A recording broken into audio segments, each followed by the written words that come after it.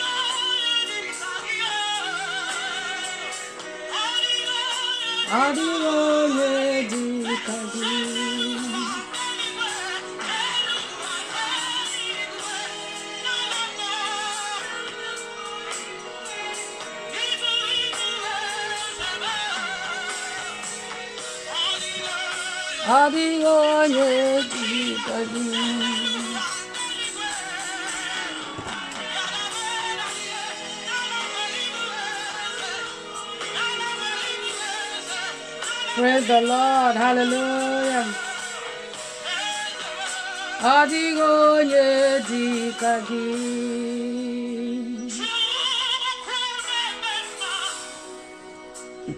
Welcome everybody. Good morning, good afternoon, good night, good evening. Whatever the time is in your location, God bless you. You are welcome to Power and Grace Evangelistic Ministries. It is well with you and your family in the name of Jesus. Hallelujah. Hallelujah. Hallelujah. God bless you. And as you are coming in, can we share, please? Invite other people to join us. Host watch parties. God bless you. Just invite people. Just keep inviting people. Share to groups. Share to pages. Good evening. Oh, Steph McKnight. God bless you. You are welcome in Jesus' name. Hallelujah. It is well with you.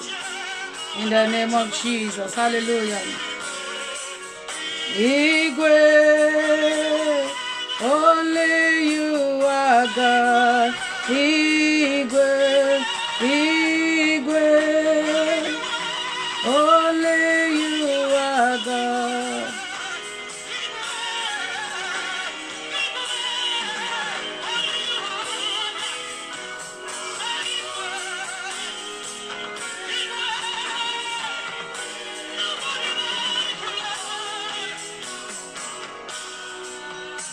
He is the only true God.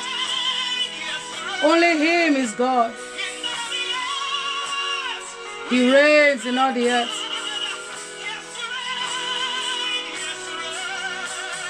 Yes, you reign. Watch all the way from Arkansas. You are welcome. Wherever you are watching from, God is everywhere. May the Lord bless you and favor you in that land in the name of Jesus. Hallelujah. Hallelujah. Igwe, Igwe, only you are God. Igwe, Igwe, only you are God.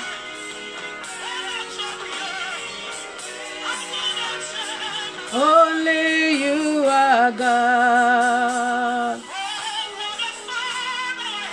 Hallelujah.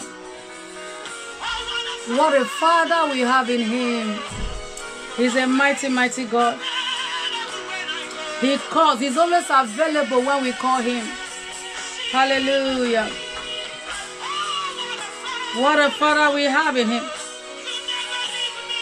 He never leaves us. He never forsakes us. Always available when we call Him. Hallelujah. Wow. Igwe, Igwe, only you are God. Igwe, Igwe, only you are God. Whenever we call him, he answers us. What a mighty God he is. What a loving Father he is. Oh, Jesus. He is an incredible God. An incredible God. An incredible God. Oh, my Father, you are an incredible God. Ayabagadosia da baba. Likarabos kendelia la la bashinde yerebos yerabas. Hey, makatala dos kende yerebos. Incredible God. You are incredible God. Hey, makatala dos yerababa. Welcome everybody. Repakute likatos inde yerebos. Anytime we call him, he answers. What a mighty God, an incredible God, an awesome, awesome God. Hey, Rabagades in the Yarabash. Hey, you are an incredible God. Incredible God. Yeah. No matter what the situation is, he is an incredible God. He is an incredible God. Labragados Canada. Just take a minute to worship him. Just take a minute to appreciate him. Just take a minute to thank him. Oh, just bless his name for your life. For his grace, for his mercies, for his goodness. God bless all of you. You are all welcome in Jesus' name. You are an incredible God. Hiya. Incredible God. You are an incredible God. Men may fail. Men may disappoint.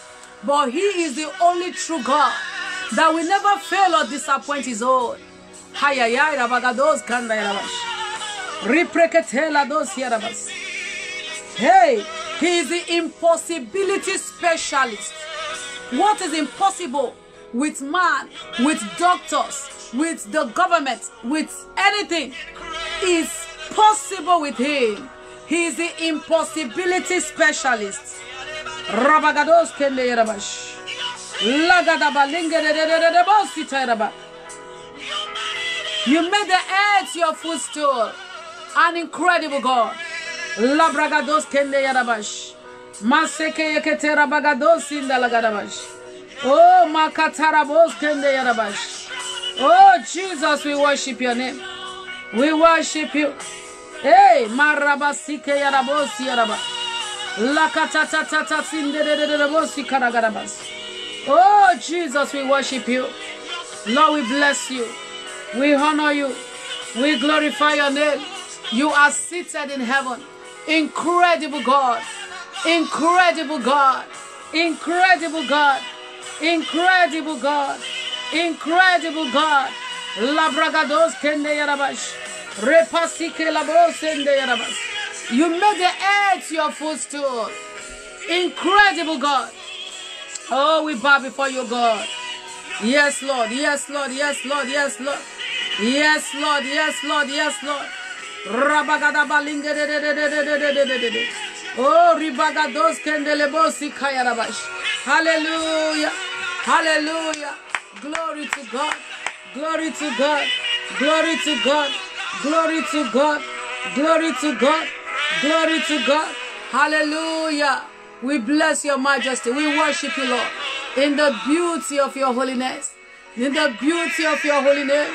In the beauty of your holy name. In the beauty of your holy name. Labragados kende yarabash.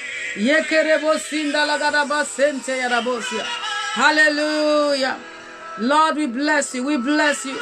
Incredible God, we bless you. We honor you. We adore you. We exalt you. Hallelujah. Hallelujah. Hallelujah. Hallelujah. What an awesome, awesome God he is. Incredible God, we worship you. Rabaskondorogodosi kayarabash. Yes, Lord Jesus. Yes, Lord Jesus. Yes, Lord Jesus. Yes, Lord Jesus. Yes, Lord Jesus. Yes, Lord Jesus. Incredible God, we worship you. We adore you. We exalt you. We honor you.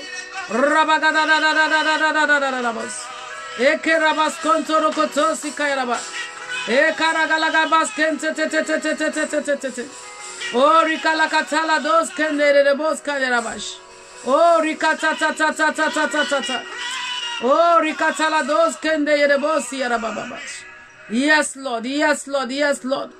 Oh, ripakatala bos kendere bosh. Rabagadada lende yerebos yaraba. You are an incredible God. Oh, we worship you. Masokotori kalados yarabas. You are an incredible God. We just bless you.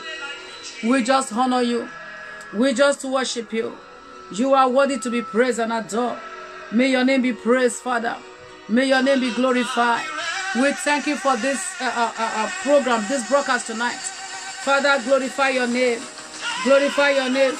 Glorify your name in our midst, oh God. Glorify your name, Jesus. Glorify your name, Adonai. Glorify your name, Ancient of Days. Glorify your name, King of Glory. Glorify your name, Lion of the tribe of Judah. Glorify your name, Mighty God. Glorify your name, Ancient of Days. Lord, we just bless you. We just bless you. We just bless you. We just honor you, Lord. Hallelujah. Begin to say thank you for the gift of life. Begin to appreciate you for the gift of life. Say, Lord, thank you for the gift of life. Thank you, Yahweh, for the gift of life. Oh, thank you for the gift of life.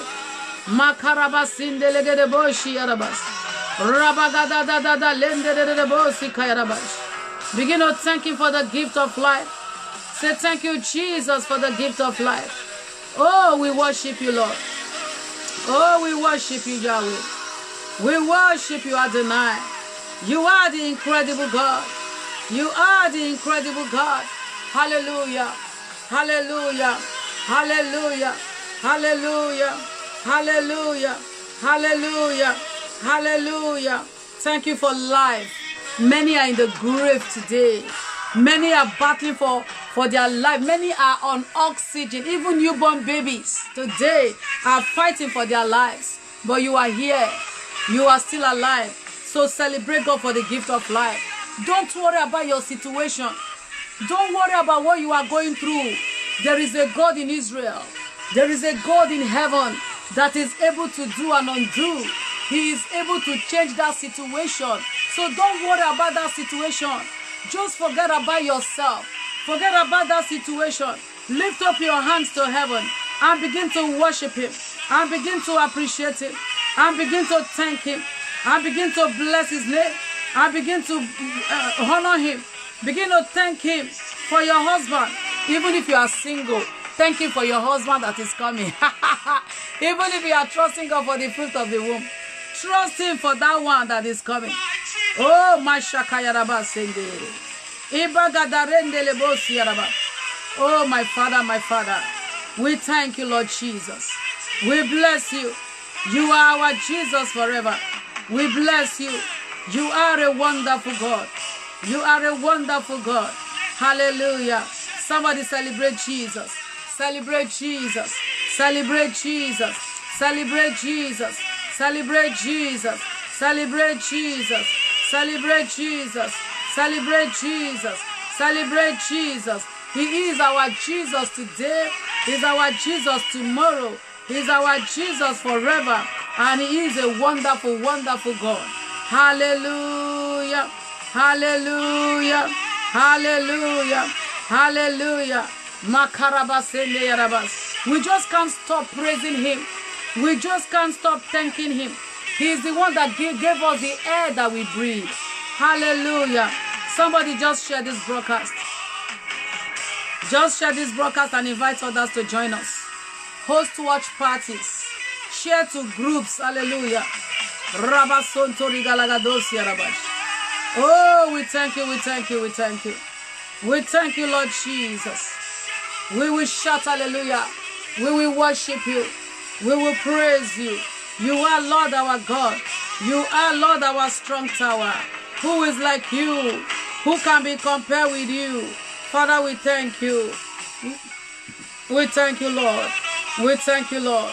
We thank you, Father. In Jesus' name we have worshipped.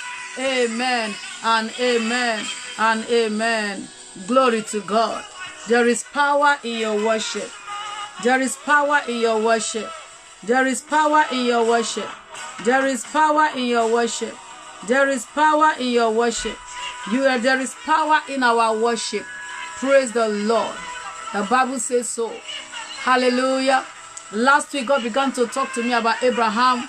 Actually, myself and my team, we are studying Abraham. And you are trusting him for your future husband. Let me see the person that says so. Your husband is coming.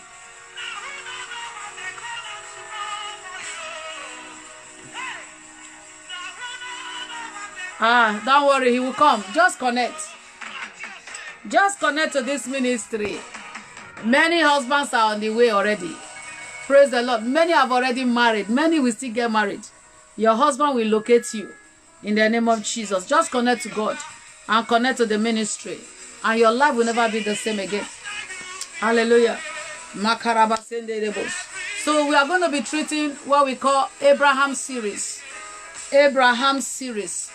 And I think it was last week God was laying it in my heart to treat Abraham series, and I just kind of let it go. And this morning again, I was meditating. I was just asking the Holy Ghost, what am I going to teach tonight? Because I am a woman led by God. I like to come here and do what He wants me to do, not what I want to do. And then I heard Him say Abraham series. So the Holy Ghost reminded me about. Can you hear me? Is the music too loud? Because I want you guys to hear me. Can you hear me loud and clear? Hallelujah.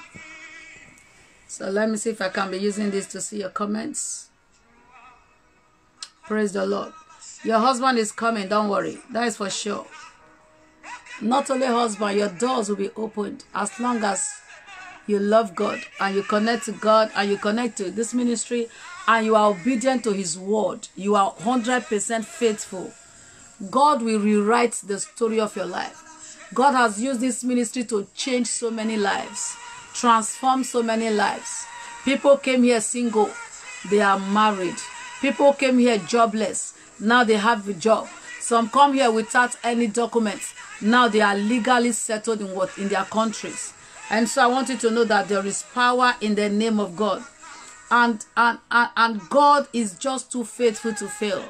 The word of God says that He will not disappoint those that put their trust in Him. You know, He will not disappoint those that put their confidence in Him. I need you guys to share this broadcast. I need you to host watch parties. I need you to invite people to come and join us. They will be blessed. Hallelujah. Their lives will be transformed. Praise the Lord. Praise the Lord. God bless all of you. God bless you. Whatever you are trusting and believing God for, I believe God with you that He will grant it unto you in the name of Jesus. And I begin to prophesy upon your life as a mouthpiece of heaven that the Lord of hosts will meet you at the points of your needs in the name of Jesus. We are going to read that. We want to study the life of Abraham, because the Bible says Abraham was blessed. So blessed. What is the secret of Abraham's blessings? Why was he blessed so much? And don't you desire Abraham? You know, we sing this song, Abraham, blessings are mine. Many people are singing this song, but there is no symptom or even sign of Abraham's blessings in their lives. Praise the Lord. So why is it so? What exactly did Abraham do? What did he do that he was so blessed? Because sometimes we just miss it. Oh, thank you for sharing. God bless you. We miss it. We miss it. We miss it a lot. But we want to know the secret of success. We want to be blessed like Abraham. God turned the life of Abraham with speed. He turned it, not really with speed, in some areas. The guy still had to wait a little bit. But he transformed his life. This guy was blessed. He came out of his father's house with only his wife. With only his wife. Only wife, no child. But this guy was super blessed. How many of you wants to be blessed like Abraham? We sing that song. Abraham, blessings are mine. Abraham, blessings are mine. How many of you know it? I am blessed in the morning. I am blessed in the evening. Abraham, blessings are mine. Hallelujah. Abraham, blessings are mine. Hallelujah. Abraham, blessings are mine. I am blessed in the morning. I am blessed in the evening. Abraham, blessings are mine. How many of us sings that song or knows the song? We sing it all the time. Abraham, blessings are mine. Ha. Abraham, blessings is mine, are mine. But what did Abraham do to acquire those blessings? So we are going to study the life of Abraham. And I'm going to tell you something, that the life of Abraham, when I was studying this place with my team, it ministered so much, because I saw lights, so much light in the life of Abraham. And so we need to know the secret of his blessings. Why did God open his heaven? You know, what did he do to provoke the mercy, the blessings of God? We need to do the same thing too. Praise the Lord. So we are going to start from Genesis chapter 11. That is where everything about Abraham started. So turn with me in your Bible to Genesis chapter 11, and I'm going to start from 27. Verse 27, I don't know where we are going to stop. So the point is, wherever we stop, we stop. Wherever the Holy Ghost leads us to stop, we stop. And when we come back like tomorrow or on Sunday, we continue from where we stopped. And if you really want to be blessed, you have to make sure you follow this series, because it will transform your life if you are ready to obey and listen to what the Holy Ghost is saying to you. And I pray that the Lord will open our eyes and give us encounters like never before, that will transform our lives. See, God, you only need one encounter from God to change your life. Hallelujah, somebody. So we are going to start from Genesis chapter 11, from verses 27. From verses 27. So we just carry on 27, 28, and then we'll move on to 20. Okay, you just post for now. Let's do Genesis chapter 11, 27 to 32. And then we will now read. When we want to continue from there, we'll read again. So let's do the first. Let's just finish that chapter 11. Genesis 11, 27, verses 27 to 32. Verses 27 to 32. God bless all of you. Now, as I say, this is the genealogy of Terah. Terah begat Abram. Now, when you hear Terah, maybe some of you don't know the name of Abram's father. You know, this time Abraham wasn't yet Abraham. He was called Abram because this was him, Abram. It was when the blessings of God located him, God changed his name. I pray that the Lord of hosts will change somebody's name today in the name of Jesus Christ. God will give you that supernatural miracle that will change your name today. See, God gave Abram. See, here it was Abram, not Abraham. Abram, take note of that. Because when the blessings of God shows up in your life, there will be a sign that you have been blessed. See, let me tell you, I always encourage people to go after the word. Because there is power in the word of God. There is deliverance in the word of God. There is healing in the word of God. There is blessings in the word of God. Far above prophecies and all of that. There is doors, open heavens in the word of God. I always encourage my people to pursue the word of God.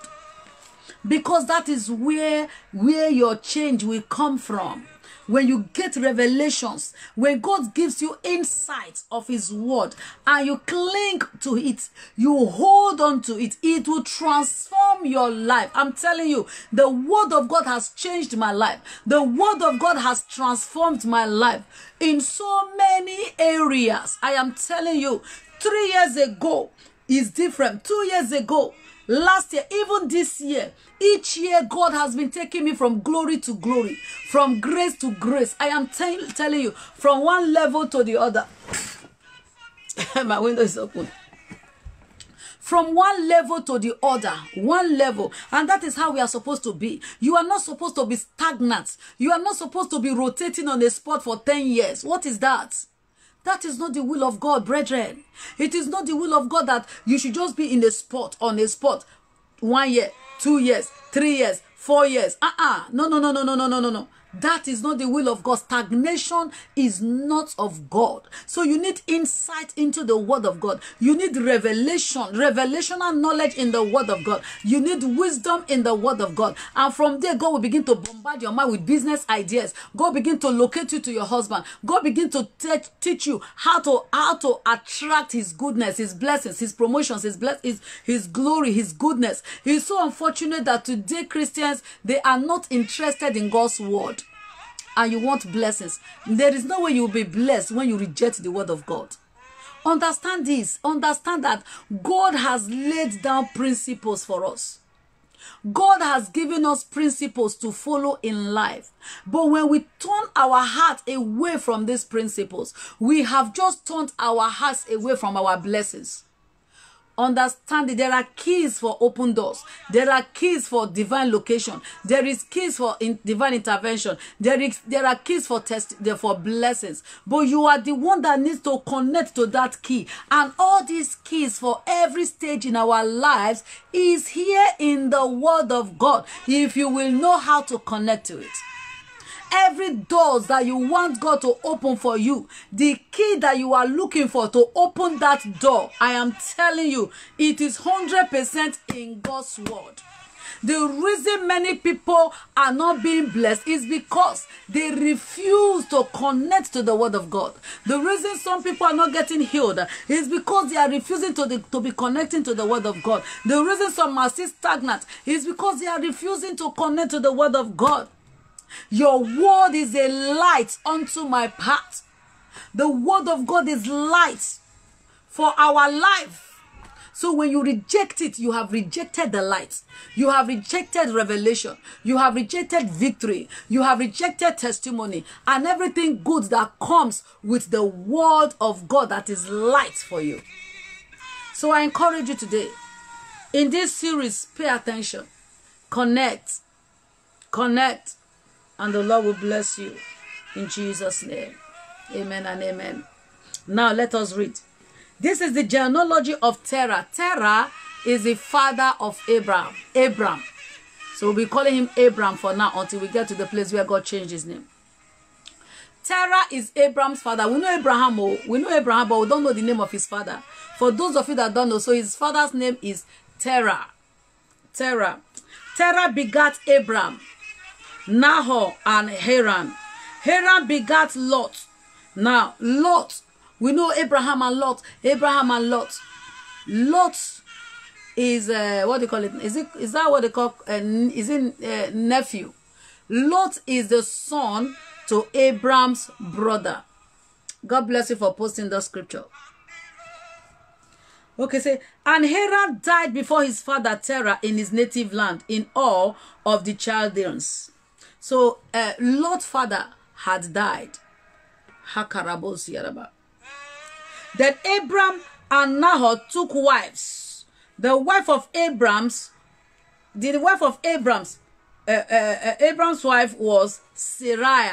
And now look again. Sarah was not Sarah, it was Sarai.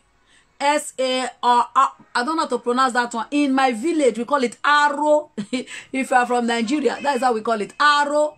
If my children are here, they'll be laughing and they say, oh no, mom, it's R. I've been Arrow with the column. Sarai. And the name of Nahor's wife, Milcah, the daughter of Haran, the father of Micah and the father of Iscah. But Sarai was barren. She had no child. Abram and his brother got married the same day. The same period. They both took wives. But his brother already started producing. Started having children. But Sarai was barren. And Terah took his son Abram and his grandson Lot, the son of Haran, and his daughter-in-law Sarai, his son Abram's wife, and they went out went out with them from Ur of the Chaldeans to go to the land of Canaan. And they came to Haran and dwelt there. So the days of Terah were 205 years. And Terah died in Haran. Now the father of Abraham, this is where they're journeying. They are from, Abraham originally was from the land of Ur. And so the father started the journey process. Took his family, Abraham, his wife, and all his children and family, and he left that country, going to the land of Canaan. But the guy did not arrive Canaan. And so Abraham was caught up with family. He was entangled with his family. Now we are moving to chapter 12, where the story really begins. The life of Abraham started from Genesis 12. The upper part from 27 is just to give you the family background of Abraham. That is his family background. Now, this is what happened. Now, even at that place, there is something I discovered about Abraham. There is something I discovered about Abraham. Abraham was a patient man. Now, if in chapter 12, we are going to read chapter 12 from verses 1. He says, now, the Lord has said to Abraham. Now, this is where the calling came to Abraham. He said, get out of your country, from your family, and from your father's house, to a land that I will show you. I will make you a great nation. I will bless you and make your name great, and you shall be a blessing. I will bless those who bless you, and I will curse him who curses you. And in you, all the families of the earth shall be blessed. My God. Now you may be thinking, this promise is for Abraham alone. We are connected to this promise. Say, I am connected to the promise. I am connected to Abraham's promise. Abraham, write it in full. I am connected to Abraham's promise and his blessings. He says, and in you, all the families of the earth, of which I am a part of. Are you not the families of the earth? Are you not on this earth? He says, and in you, all the families of the earth, which includes us. And you should, let's go back again and read this thing. I want you to open your spiritual eyes. Read it with your spiritual eyes. Read it with your spiritual sight. Because many of us today are suffering, are still in poverty, are still going through whatever, because we do not have this insight. I am connected to Abraham's blessing. We are connected to it by right. From the very beginning, from the word go, we are a part of this covenant. But how come this covenant is not working in the lives of Abraham's children? With Abraham, blessings are mine. We even sing it as a chorus. Abraham, blessings are mine. But how come your life is not blessed? If I ask you now, what is prayer request? If I ask you now, what do you want God to do for you? Let me tell you, one is healing. Many of us are sick. Number two is, I want a job. Is it not blessing? Promotion. Financial breakthrough. Still part of the blessing. Oh, my fruit of the womb. It is still part of the blessing. I want a husband. Now still part of the blessing. I want a wife. It is part of the blessing. Now tell me, what is it you want in life that is not connected to this blessing? But how come you are not being blessed? What are we doing wrong? What are we doing wrong? We sing it. If Abraham's blessings is ours, how come we don't see it? How come it is not manifesting in our lives? You will see the people that that suffers the most are people we call Christian, in quotes, because everybody is a Christian. How do you know if you are a Christian self? We have different categories of Christians. So we have the normal Christians who knows how to quote scriptures. You know, they can preach, do everything, believe, even think they believe the scripture, but they are still disobedient to that same scripture. There are some Christians who take the word of God that suits them and reject the one they don't like in the word of God. But there are Christians who will obey the word of God to the latter, even if it hurts them. So you cannot tell me that these different categories of Christians will be blessed in the same volume of blessings. It can never be. The way God will bless the one that sacrifices and diligently obeys the word of God cannot be the same blessings he will give to the one that just knows the scriptures and quotes it, but the word, that one is passing through the Bible, but the Bible is not passing through him or her. It doesn't matter whether you sleep and wake up in the church. God is not looking at all these things. So you can be walking in the house of God. You can be doing many different things in the church of God, but your heart can still be far from God. And so why is Abraham's blessing not working for us? Why is it not working in our lives? Why is there a connection? Through this study, this series, we will begin to understand why. And for those that will amend their ways, reconnect back to God, your life will take a new turn. But for those that choose to remain the way they are, well, that is between you and God. Because at the end of the day, you cannot really force anybody to obey the word of God. You can only preach and hope that they will turn around and repent and change. Praise the Lord. Now let us read it again. Now the Lord had said to Abraham, get out of your country, from your family, and from your father's house to a land that I will show you. I will make you a great nation. I will bless you and make your name great, and you shall be a blessing. I will bless those who bless you. Look at that. He will bless those that blesses us. And I will curse those who curses you. In you all the families of the earth shall be blessed. Now God has given Abraham a promise and instruction.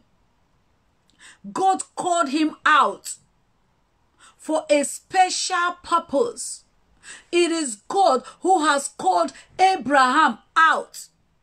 Get thee out of your family. Get thee, be separate. Separate yourself to me. Abraham, get out of your father's house. Get out of your mother's house. Leave your family alone to a place I will show you. And this is what I am going to do. God may have been speaking to you. God may be giving you divine instruction. Are you obeying? Are you following? Are you listening? Some of us don't even listen to what God is saying. God may be telling you, okay, I want you to move, just like he did to Abraham. I want you to relocate from from London. I want you to relocate to Manchester, to a land, to a place where I will show you. God may be giving you instruction, divine instruction. Whenever God gives us divine instruction, it is for a purpose. But some of us are very, very disobedient. We do not, even though sometimes we hear, we listen, but we don't do. Whatever God is saying to you, do. Learn to be obedient to his instructions. God promises to Abraham is also us. We are connected by grace to the promises and to the blessings of Abraham. So when your life is not moving in the right direction, connect to that blessing. Now look at that. Abraham departed as the Lord has spoken to him. He obeyed. And look, and Lot went with him. Lot, is he not part of the family? God told him, see, from your family. Lot is part of his family. God already gave him that divine instruction. Leave your family members alone. Go. Probably God expected Abraham to just take his wife and go. But Lot, he inherited Lot from his father.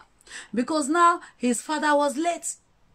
And so he had to take over the responsibility of Lot, his brother's son. And so Lot tagged along. And Abraham was 75 years old when he departed from Haran. See, 75. I said, God, 75 whole years. Whenever God calls you, is his morning. Understanding that God is never too late. At 75, God still had a good plan for Abraham. At 75, God was not done with him yet. And this is where people will be thinking that, oh, I'm getting too old. No husband is coming. No husband is coming. I'm getting too old. No child is coming. Oh, I've been married for 10 years. My womb, nothing. Oh, I've been living in this country. No documents. Oh, I've been sick. No healing. I've been waiting and waiting on the Lord. It seems that God has forsaken me. No, no, no, no, no. God will never forsake his own. He will never. The Bible says he is a rewarder of them that diligently seek him. He is a rewarder of those that diligently seek him. He is the only rewarder of those that sincerely and diligently seek him. Are you seeking him sincerely? Are you seeking him diligently? Abraham was not fighting with God. At 75, the man had no child. His wife was barren. His brother already had children. His brothers, not even only brother, brothers already had children. But the guy had none. But he was still loving God. He was still serving God. He did not allow his physical challenge to stop him from loving God. He did not allow his life challenge to hinder him from obeying God. But we are now in a generation where any small thing, we rebel against God. God has forsaken me. God did not answer me. I asked him for this. I asked him for that. He didn't do it. We begin to rebel. But Abraham still followed. He obeyed God at the age of 75 years when he departed from there. And Abraham took Sarah, his wife, and Lot, his brother's son, and all their possessions that they had gathered. See, he didn't take the rest of his family members except Lot. He took Lot and all his property and people whom they had acquired in Haran and his servants. And they departed to go to the land of Canaan. So they came to the land of Canaan. Abraham passed through the land of the place of Shechem, as far as the terebinth tree of Moab, and the Canaanites were then in the land. Then the Lord appeared to Abraham and said, to your descendants, look at that again, second appearance, second encounter. May the Lord give you that encounter that will change your life for good. May the Lord give you an encounter that will transform your life. May the Lord give you an encounter that will rewrite and change your destiny for good and for better in the name of Jesus Christ. He says, then the Lord appeared to Abraham and said, to your descendants I will give this land. Now God is giving him more promises. God is giving him more assurance that the land of Canaan has been given to him. He said, to your descendants I will give. And there he built an altar to the Lord who had appeared to him. And he moved from there to the mountains of a mountain east of Bethel. And he pitched his tent with Bethel on the west and Ai on the east. There he built an altar to the Lord and called the name of that place and called the name of the Lord. So Abraham journeyed going on still towards the south. Now look at one characteristics of Abraham. He knows how to appreciate God. He values the word of God. See what the Bible says there. After God had finished talking to him, what did he do? He built an altar to the Lord in that place. He built an altar. Do you have any altar? Have you built an altar for the Lord? Have you built even your house, do you have an altar? Altar represents a place of fellowship, a place of worship. Abraham knows how to worship. Abraham knows how to connect to God. He knows the right thing to do. Even most of us, when God does something in appreciation, he built there. He worshipped God. He appreciated God. He thanked God. Many of us, when God gives us encounters, when God blesses us, when God does anything for us, we don't even appreciate him. We don't even thank him. We don't even worship him. We just use mouth. It took more than lip service. Abraham built. It took him time to build. It cost him money to build. To build an altar, it took him time. It cost him money. but he did the needful. Even many of you, you will come here, God will heal you. I will pray for you, God will heal you. You can never even bring an offering. God will spend 3 hours to conduct deliverance for you. And that demon is gone, you are free. You will never come with thanksgiving. You cannot even appreciate God with your worship. Even when we say, let us worship, whenever we come, you are worshiping. That is when people don't want to stay. They will quickly go. Thank God it's an online ministry. There are many people online right now. So they will just, oh, this one is worshiping. Oh, yeah, I'll come back later. Let me look for the one that is prophesying. Let me look for the one that is doing this. Let me look for the one that is doing that. People are not interested in worship. People are not interested in the word of God. But this is where the fire, the power, the anointing, the giftings, the miracle lies.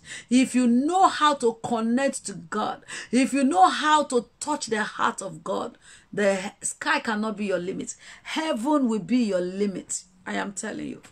Abraham, this is one secret of Abraham. Whenever God gives Abraham an encounter, he will build an altar. Not just Abraham. Jacob did the same thing, his son. They learned it from their father. So it's as if, oh, this God appreciates when we do this for him. But this year, say, oh, times has changed, no doubt. But even at that, you still appreciate God. There are now, thank God for Jesus, there are many ways you can appreciate God. And a man that has a thankful heart, a grateful heart, you are opening doors for more. Let me tell you, you as a person, when you do something nice, you go out of your way to help somebody. You go out of your way to assist somebody. And this person does not show appreciation. As if the person is acting as if it's their right, it's their entitlement. You go out of your way to be there for somebody, to help them. You spent your time, you spent your money, you spent your data. You just did something good for this person. And they just collected it and move on as if nothing happened. They don't even appreciate. My dear, when this person comes next time, you'll be reluctant to help. You say, the last time I helped you, you didn't even show nothing, no appreciation. And it is so bad. It is so bad, very wrong. You will not want to appreciate. Next time the person has something to say, this one that I helped last time, he didn't even care to know whether I helped him. He just, as if it's your right. It's not your right. It is God that put it in the heart of that person. That is why we appreciate everything. Now, even your children, when you give your son, your daughter something, I am telling you that this is one of the secrets of Abraham, why he was constantly blessed. He knows how to appreciate God. Even some of you, God has blessed you. You will swallow your testimony. You will eat your testimony. How do you expect God to bless you again or give you another testimony? The one that he gave you already, you did not even share it. You did not even give him a thanksgiving offering. God blesses you with a house, you bought a house. God blesses you with a car, you bought a car. God blesses you with fruit of the womb. God blesses you with so many things, a job. You cannot even bring an offering. Okay, God even does, it sets you free from demonic attacks. God heals you. You cannot share your testimony. You cannot bring a thanksgiving offering. You cannot come to share. You swallow the testimony and you want God to do it again. You want God to bless you again. How possible is that? Do you know sometimes even maybe God has used you, you've prayed for somebody, they got healed. You've prayed for somebody, they got delivered. You spend time praying for somebody and all of that. They don't even like that. And I was reading that scripture this morning. And they don't even appreciate you. You just get tired. Even next time you are the desire to pray for them goes. I'm telling you the fact. Say this ungrateful person. You are always there, encouraging them, counseling them. Even on your birthday, they will not even send you any birthday gift in appreciation. They will not even send you Christmas gifts in appreciation. They don't even care. They don't value you. But they can spend thousands on themselves. They can buy new house, buy new car, do new things, but they will not value you. Even your pastors in your churches, they not to talk about the Almighty God. What do you think? If Abraham was ungrateful to God, this one, God have not even blessed him yet. God was just giving him he just had a promise. And he built an altar. This is a man, a heart that is appreciative. Even you, when you give your little child something, the child just takes it and go. You say, come back here. What do you say? The child will say, thank you. Say, okay, God bless you. If it is the same thing with God. Even when you wake up in the morning, you think it is your right. You cannot appreciate God for the gift of life.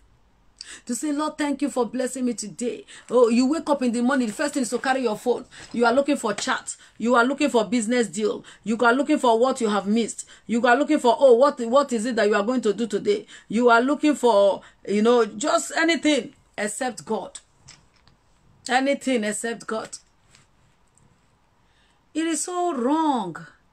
There are things you do that will provoke the blessings of God. There are things you will do that will move the hand of God. When you think that, my pastor after all is my pastor, is his job. Really? Your pastor that is spending time to intercede for you, for that your job, for that your business to break through. And you know it. But you can't even take, as in, maybe once in a while, just give them an appreciation offering. And then the most annoying one is, even you have a testimony, you swallow it. You cannot come and share and testify. And then you want us now, next time to go and you want something, God to do something now. How do we approach God? God will say, the one I did for her last year. Good evening, Sister Gail. God bless you. You are welcome, beloved. God will say, the one I did for him last year. The one I did for her last year. She did not even appreciate. She did no thanksgiving offering. Nothing, no appreciation. We are in a generation where people are so self-centered. Abraham was not like that. Abraham was even looking out, even for Lot. He loved his family. But another thing I saw here about Abraham was patience. Abraham patiently waited to hear from God. Now, there's another issue why many of us are crashing. God have not told you to go into that business. You carry yourself, you enter. God have not told you to go do that job. Maybe you want to do a certain job. Maybe you want to do, you want to do medicine, for example, and God is not leading you. God is telling you, I don't want it to. Despite the fact you want to do medicine, but from when you were born with a gift. You know how to make hair. You know how to braid hair. You know how to make people look good. You know how to do makeup. You know how to do these things. But then that one, you take it as a leisure, and then you have the brain. You want to study medicine. And God begins to minister to you. I don't want you to do medicine. I want you to go braid hair. I want you to open a salon. And you say, me, with all this, my brain, I should go and open a salon. And then you just force yourself and enter the medicine. And then 2 years, 5 years down the line, you become frustrated. Why? Because God's hand is not in it. The Lord speaks. Abraham was very patient. He did not rush out of his father's house because he's not a full-grown man. In this time now, once a girl is 18, they want to run out of their parents' house. They want to start living their life. They want to move out. They want to, they're always in a hurry. Even so we are today. We are always in a rush. In a rush. Before you go into something, you are not asking God's opinion. You are not seeking the face of God to know if this is the plan of God for your life, if this is the will of God for your life. Brethren, when you live your life outside the will of God, your life will be frustrated. When you get married outside the will of God, your life will be frustrated. That is why you seek God for that man. You don't get carried away. Don't be thinking, I'm getting too old. There is no need to pray. A man is a man. It doesn't matter. As long as he's a man. A man is a man. A man is not a man. Not all men are men.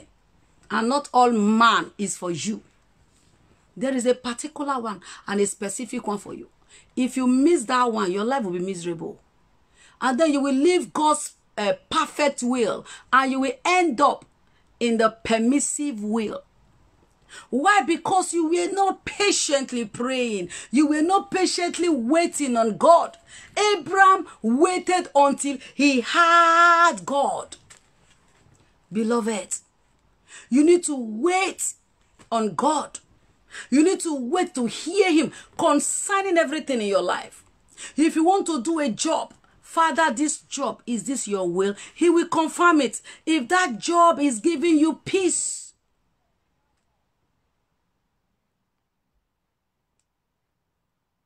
If that job, anything that God gives you will always give you peace.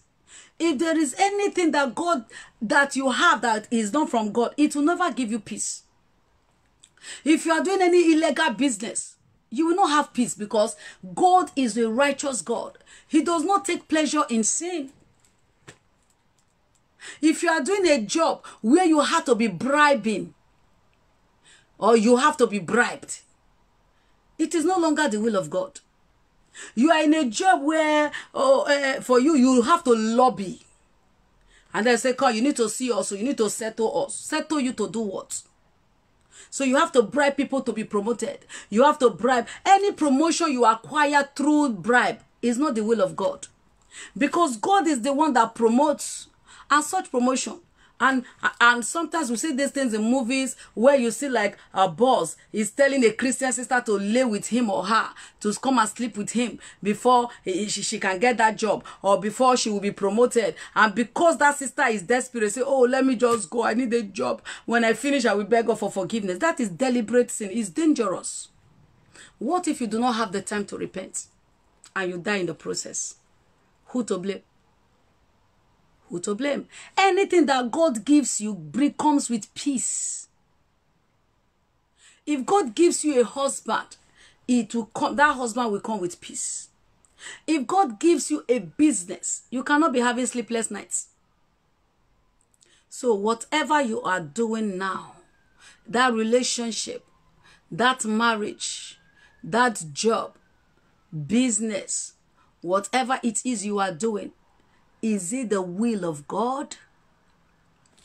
Has God spoken to you about it? See, when you are praying and God is quiet, you wait. You are waiting 1 year, continue to wait until God confirms it. He confirms it in different ways. One major way of God's confirmation is peace. Peace. That thing gives you, when you think about it, there is no fear in you. There is no fright. You are not afraid to step out or step into what God is leading you. Abraham waited. He was in his father's house with his brethren. He was there. Maybe then his life had no direction. But even at that, he was even blessed, because we were told that he left his father's house with some of his men. All the things that he has acquired. So even while he was there, God was blessing him, apart from children. Sarai, his wife, was barren. But that did not stop Abraham. And for God to come and begin to make such a powerful promise to Abraham, it means that Abraham has always been faithful to God, even though they did not say it. Because God cannot just come and meet a sinner and say, leave your father's house, I will show you to a land. No, God cannot just come meet a sinner and begin to give you such heavy blessings and promises. So it means that Abraham met the requirement. My dear, there is a requirement for blessing. There is a requirement for promotion. There is a requirement. If we are not meeting the requirement, we have missed it already. I'm telling you, I say you'll be blessed with this Abraham series if you are ready to listen. And if you obey, your life will not be the same again. Abraham met God's requirement. He met God's standard. God could trust him.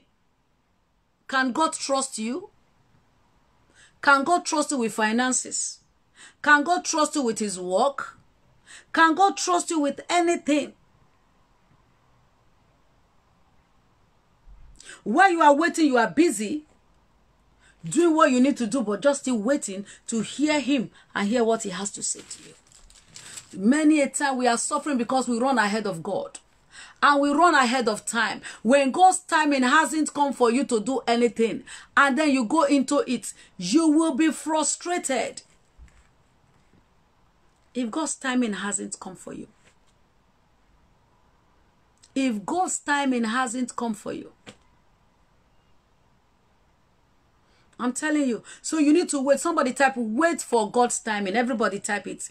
Wait. Tell yourself, type it. Wait for God's timing. Wait for God's timing. I want you people to type it. I want to see you typing it. Wait for God's timing. We need to learn to wait for God's timing. Don't run ahead. Do you know, even while Abraham's father had died, Abraham still was there in his father's house. Abraham could have said, oh, my father is dead. Let me just move on. Let me just go somewhere else. He would have taken himself out of his father's house before God spoke. No, Abraham still tarried. He was still waiting for direction. He was still waiting for direction. What is it you are believing and waiting God for?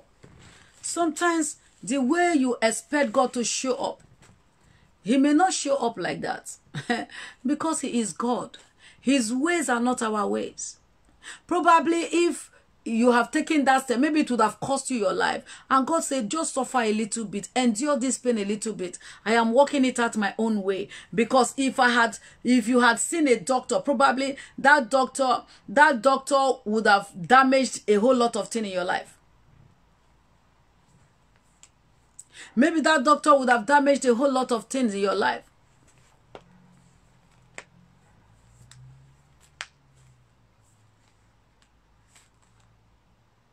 Wait for God's timing. Take it as a message. Take it personal. This message is for me. This message is for me. Wait for God's timing.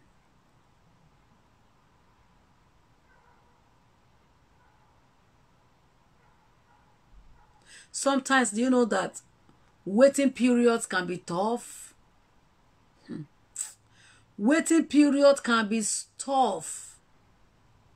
Waiting period can be stressful. Waiting period can be painful. It can be painful. But still you have to wait. It is not easy to wait. There are some situations it's so difficult to wait. But yet it is still better to wait than to make a blunder. There are some, imagine somebody that is 50 years, 55 years, 60 years, believing God for a husband or fruit of the womb. And then you are still saying, don't worry, wait for God's timing. At 60 years, you are still telling the person, wait for God's timing, your baby is coming. The person will just look at you and say, this person must be mad. Does she know what she's saying? I am 60 years old, almost if not already in menopause. And you are telling the person to wait on the Lord. Wait, God is doing it. God will sort it out. Are you kidding me? Wait for what the person says, what am I waiting for? I should wait. At what age? I am 55. You are still telling me to wait. Please, my dear, just sit down there and keep quiet if you have nothing to say. Because it is not easy at that time to wait. Because the thing you hear is time is going, menopause. In your dream, menopause. Your eyes open, menopause. Hey, menopause. How can I get pregnant with menopause? God, Even sometimes God may be telling you, maybe in a scenario like that, maybe God is even speaking. You are not paying attention because you are desperate to have your own. And maybe God has destined you to be a mother to those orphans. God wants you to go and adopt an orphan who has no parents, baby orphan, and adopt him and give and love them like your own child. There are people God has destined for this purpose. I'm telling you the facts. They don't have biological children, but God will put it in their heart to go and adopt a child that really loves, that really needs love. And God was telling me that the orphanage you are building, this is one of the aim and objective. It will bring children, it will bring joy to many homes. God told me that many of our children will be adopted. And they will live a good life. Many people trusting God for the fruit of the womb. You will contact us, our orphanage, when we are ready.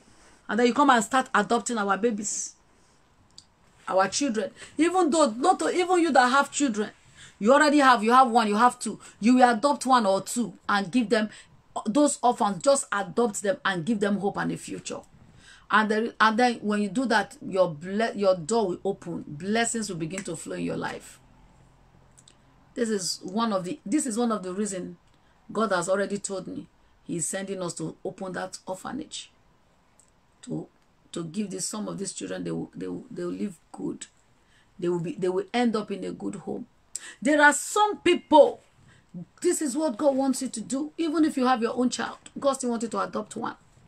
One child that does not have any hope, and give them a future and give them a hope. You see, our God, his ways really is not our ways. Abraham patiently waited until God spoke to him. And God, he obeyed. The moment, another thing, don't delay.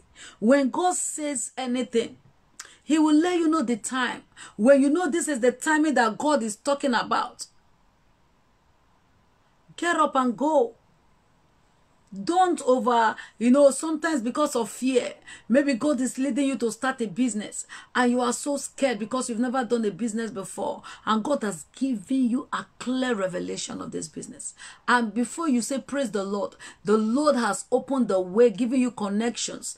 The Lord has provided the finances you need to run that business. The Lord has given you the finances you need, but it is you now just stepping out in faith.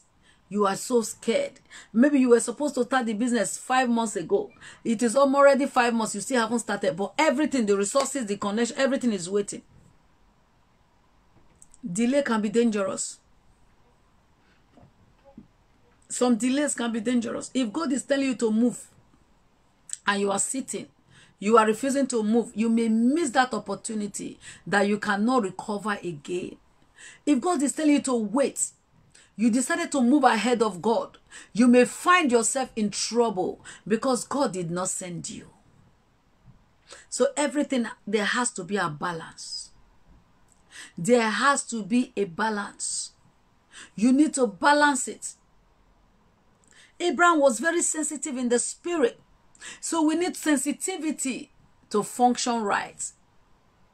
You have to be sensitive in the spirit. You need to be sensitive to what God is saying, not what your flesh, your emotions. Many of us are controlled by emotions. Our flesh and emotions is controlling you. No, you need to listen to and be sensitive to the leading of the Holy Ghost, because sometimes, the Holy Ghost will just tell you something just once and you will not hear him repeat himself again. He will not repeat it again, that thing he sent you to do or what he told you. He will not repeat himself. And if you are not sensitive to catch what God is saying in that situation, if you are not sensitive enough to capture what the Lord is saying, you will miss it as well.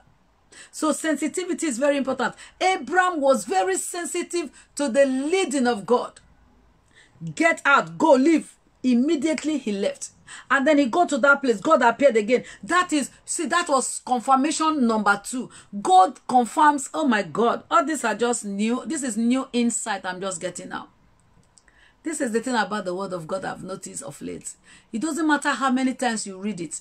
The more, if you are repeatedly reading it, each time you read it, you get new revelation. That is why I say it is new every day. I didn't even see this one before, but I'm seeing it now.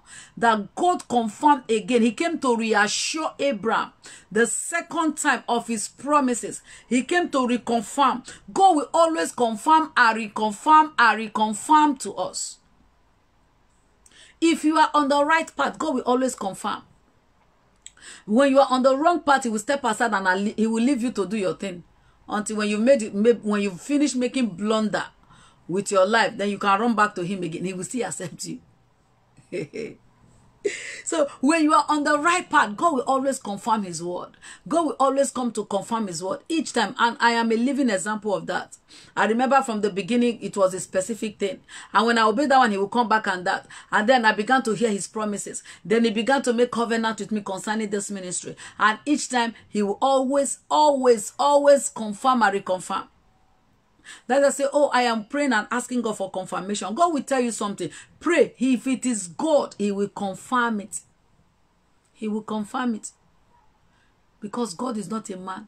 He's not the author of confusion. He's not a man that he should lie. God is not the author of confusion at all. He came back to reassure Abraham that it is me, God, speaking, not your flesh. I am the one speaking, not your emotions. And Abraham was sensitive to know that this is God. He built an altar as confirmation, as an acceptance. Say, Lord, I hear you. I agree to do what you want to do. And Abraham continued on his journey. Now, the place Abraham was, In the land of, we are now on verse 10. Now there was a famine in the land, and Abraham went down to Egypt to dwell there, for the famine was severe in the land. Now, and it came to pass when he was close to entering Egypt, that he said to Sarai his wife, indeed, I know that you are a woman of a beautiful countenance. Therefore it will happen, when the Egyptians see you, that they will say, this is his wife, and they will kill me, but they will let you live. Please say you are my sister. Say you are my sister, that it may be well with me for your sake, and that I may live because of you. See Abraham carrying promises over his head. Look at what happened. Look at what happened. Hey, Makarabo Shadaba. Let's read it finish. Let's finish reading this chapter 12. So we are on, somebody post Genesis chapter 12, 1 to the end. The end is 20. Is it 20? To 20. 1 to 20. Genesis 12, 1 to 20. Okay, now look. So it was when Abraham came into Egypt that the Egyptians saw the woman, that she was very beautiful. The princess of Pharaoh also saw her and commended her to Pharaoh. And the woman was taken to Pharaoh's house. He treated Abraham well for her sake, which means Abraham was right. Oh, if not, now say they for treat the guy bad. He had sheep, oxen, male donkeys, male and female servants, female donkeys and camels. But the Lord plagued. Okay, before then, let's stop there. Let's take a pause. Now look at Abraham. Abraham was going now in fulfillment. Where he was, there was trouble. There was famine, no food, dryness, no progress, no promotion. Now, Abraham, one thing again I want to see here. Did Abraham ask God, God, there is famine? We did not see a place where it says, we did not see a place where it says, Abraham called on the name of the Lord and said, Lord, there is famine, what do I do? He didn't seek God. He used his own initiative. Oh, my family, this land is dried up. No, nothing they happen. Nothing is happening here. Let's go to a place. This place is dry now. We are in famine. Let us go to a place and let's relocate to a place where we can get food, where it is not as bad as this place. But did he consult God?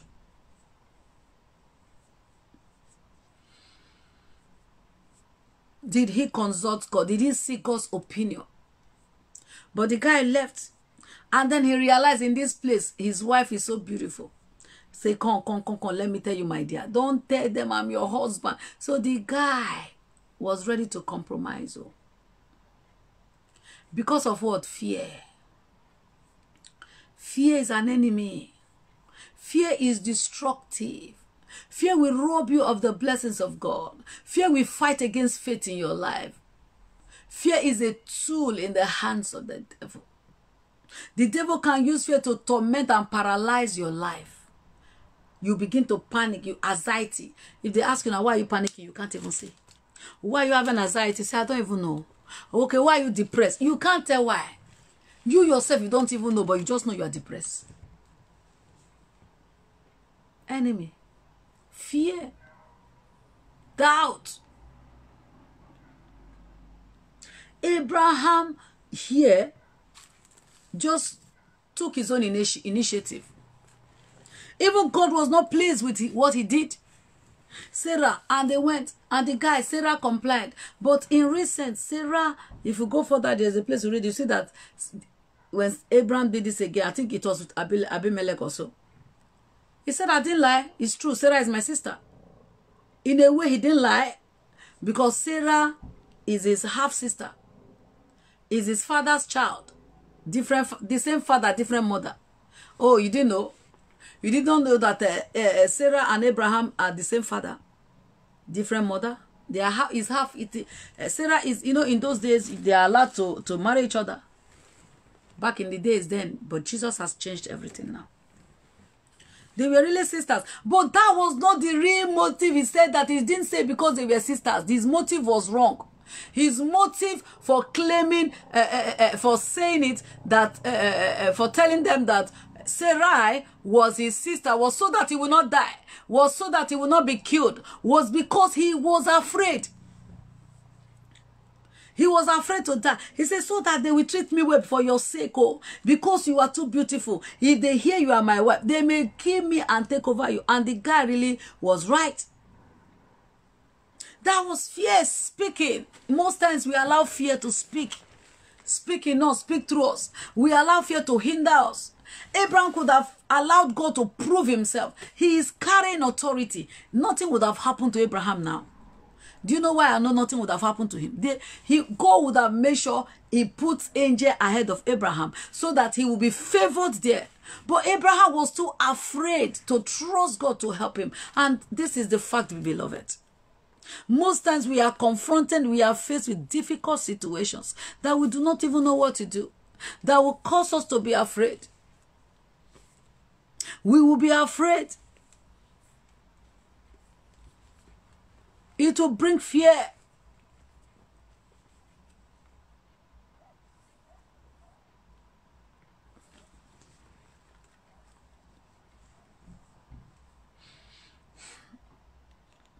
It will bring fear. And this fear will cause us to go sin against God. Fear will cause you to lie in your offices. Fear, check it now. Many of us are like Abraham and Sarah. Oh, maybe you came late to work. Why are you late? Oh, it's traffic. Because you don't want to take the punishment for coming late. You don't want to face the consequence. Then we easily lie. When we are in a compromising situation, what's the word I'm looking for? We compromise. We don't trust God to help us out of it. Oh, God understands now. God understands. When I finish, I'll go and ask him for forgiveness. God knows, he understands. My dear, God no understand nothing. You are doing business. There's no truth in your mouth. You are lying. You are deceiving your customers. You are deceiving. There is no God understand. If you are, I'm telling you the far from experience. Like us that are business people. Because I know I used to do it that time. Say, this is not even out of fear. It was out of greed because we want to make more profit. You say, this thing, I bought it for $1. I know I bought this thing for $5. Maybe you bought it $3. My sister, no profit. Oh, I'm only selling it to you for $8. My profit is only $3. So I bought it for $5. Meanwhile, you bought it for $3. But you have lied that you bought it for $5 so that you can have more gain. That one is greed. And you are not obligated as a business person to tell anybody how much you bought your goods. It's none of their business. You don't have to lie to anybody to defend your business. You do not need to lie to anybody to defend your business at all. I'm selling it for $8. Take it or leave it, my sister. Is it not money I paid for transport? Is it not money I used to ship it? Is it not time I'm using to market it? So it is $8. You can buy it or you don't buy it. It's fine. There's no rush, no challenge. It's as simple as that. The Bible says, let your yea be yea and your nay, nay. Let your yes be yes and your no, no. Let it be known. If your yes is yes, let your yes be yes. If your no is no, let your no be no. You don't need to go compromising your faith. You don't need to be compromising nothing. Abraham did this. And that is how we are when we are faced, especially when it got to do with finance. You cannot honestly say to your company or your office, even you that is a sales girl in a salon, in a shop somewhere, you will sell something and make double. Maybe your madam or your boss asks you to sell this thing for $20, and it happens that you were blessed that day, you sold it for $25. You will remove the $5 on top. Say, oh, God said I should sell it for $20, so this $5 is in my pocket. You are a thief. Your boss did not give it to you. So even if your boss says, sell this thing for, or give it to the client for $30, you want to collect the change. No, you let them know, say, boss, you said I should sell it for $30, but I put my own extra. I put $5 on top for myself, if you don't mind. And if your boss say they mind, let them go with the money.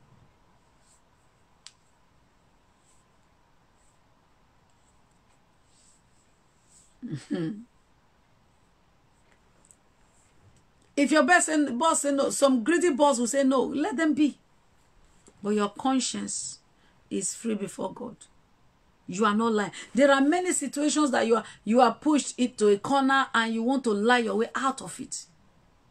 It wasn't easy. I knew I was delivered from lies when that day I came late. And the devil really was ready for me that day. Why are you late?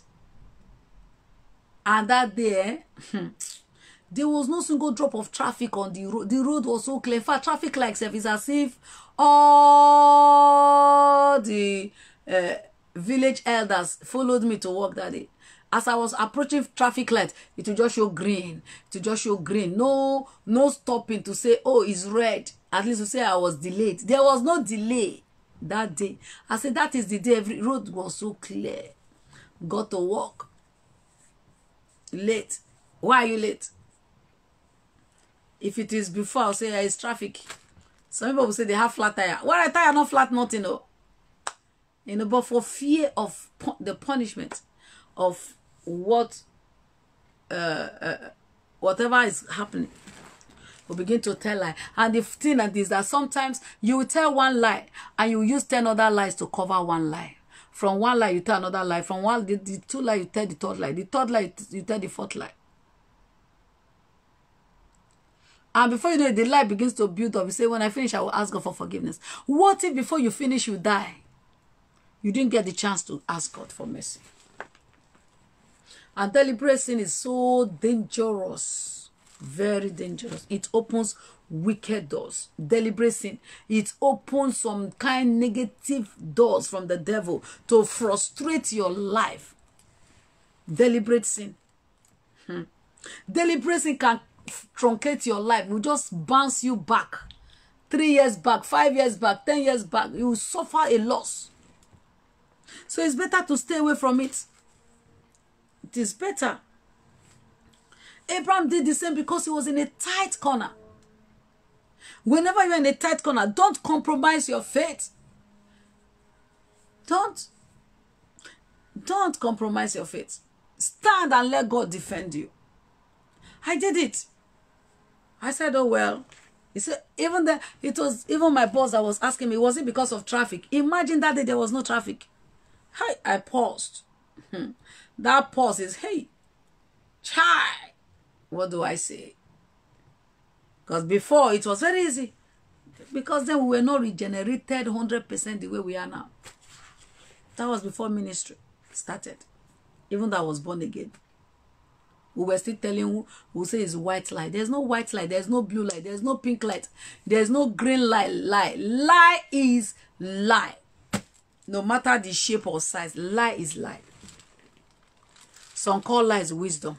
Oh, just apply wisdom. When they ask you, there is no wisdom. It's either lie. It is either a lie or not a lie.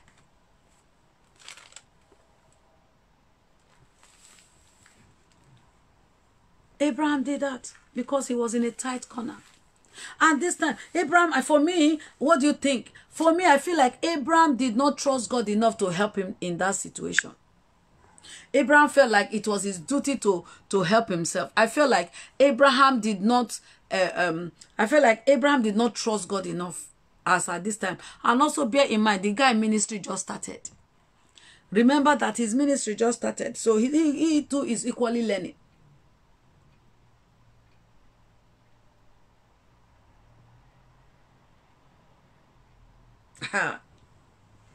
Hey, what is your excuse? When I went, I said, no, it's not traffic. Say, okay, why are you late? I say, the truth is that I didn't leave home on time. I say, at first I want to start. I say, I'm a Christian. I'm not going to lie. I say, I'm a Christian. I'm not going to lie. There was no traffic. I didn't leave home on time. If I had left home 5 minutes, 10 minutes earlier, I would have made it in time. I said, okay, come. Let's go. I said it before. Let's go to the office. You need to sign this. And I said, yeah, no problem. No, whatever you want to do, I'm fine with it. I'm guilty. So let me take the punishment and move on with my life.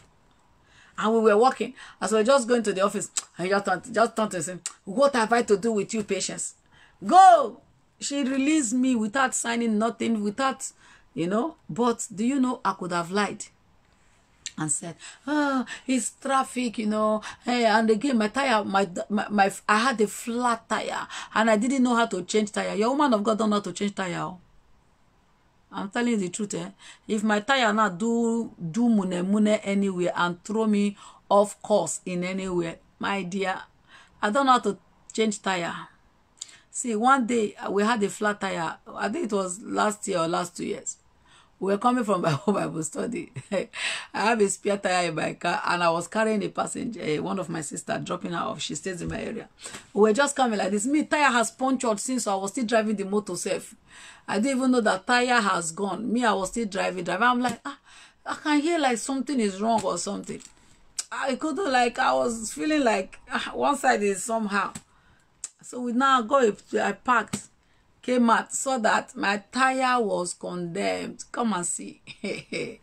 We began to look for how to, even the girl who don't know how to change tire. Woman of God don't know how to change tire. Till tomorrow, I still don't know how to change tire. By prayer, I only know how to drive.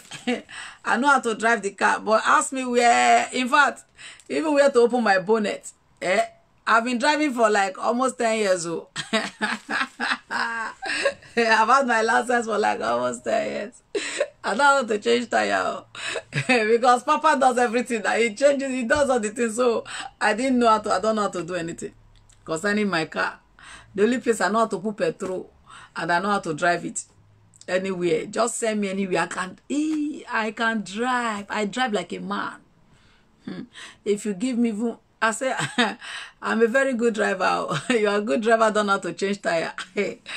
That day we were there, looking for how to change our tire. I don't know how to change tire. The sister don't know how to change tire. I called Papa on the phone. Papa, flat tire, how do we change it? Papa was directing us.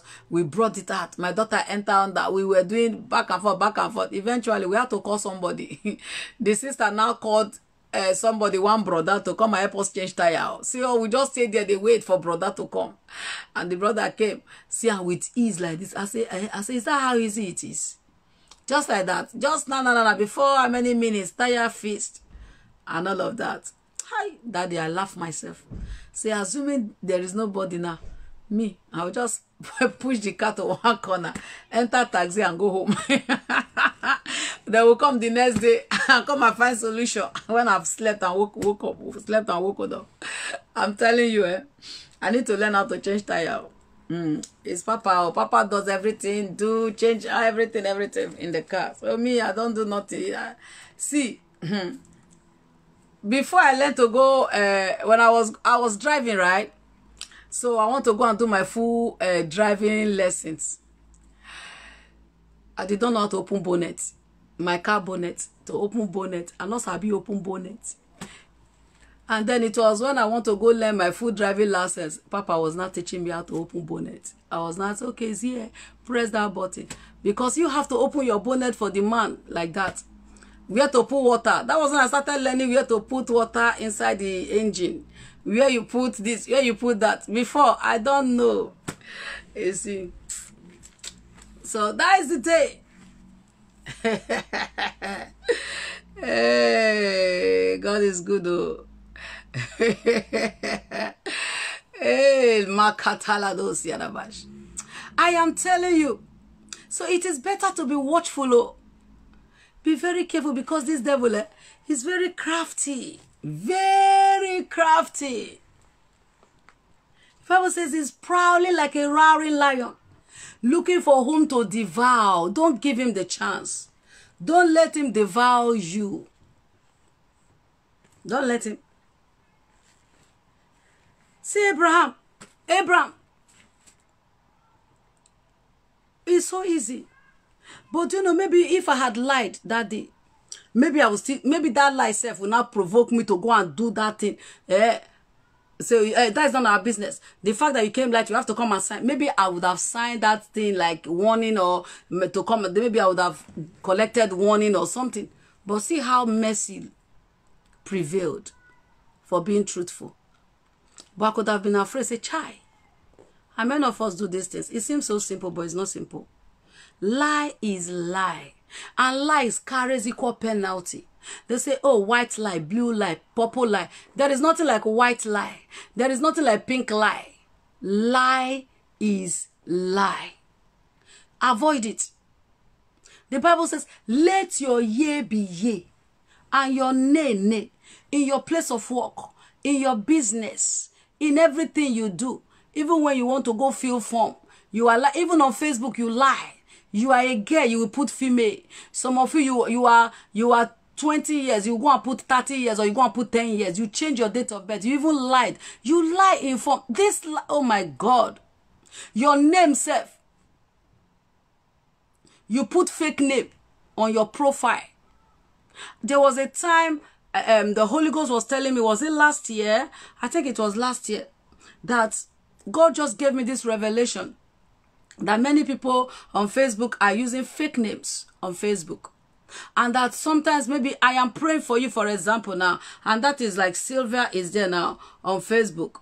Nalong Sylvia, I'm just using that as an example. And then maybe I'm praying for Nalong Sylvia, and maybe Sylvia say, oh, woman of God, I need a job, please pray for me. And I look at her name, I invite her, say, okay, oh, your name is Sylvia. Oh, Sylvia, I begin to release job. I say, Father, release job for Sylvia. Lord, make sure you release job for Sylvia, you know. And I begin to pray and prophesy and do all the things, and I'm using the name Sylvia.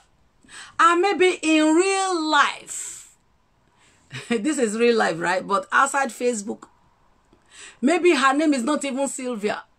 Maybe her name is not Sylvia. In her documents, even in heaven, her name is Mary.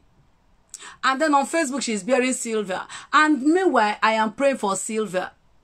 2018, right? Maybe on Facebook now, I am praying for Sylvia. Now, heaven will say, oh, angel will say, oh, my daughter is praying for one of her followers. Oh, they need a job. Oh, and God says, this angel, go and give Sylvia a job. And then the angel say, okay. And then they begin to open the book of life, or bring the book of remembrance. They open the book of remembrance, and they are looking for Sylvia there that I've prayed for. Oh, my daughter is praying for Sylvia. Locate Sylvia with a job. Angel says, yes, yes, master.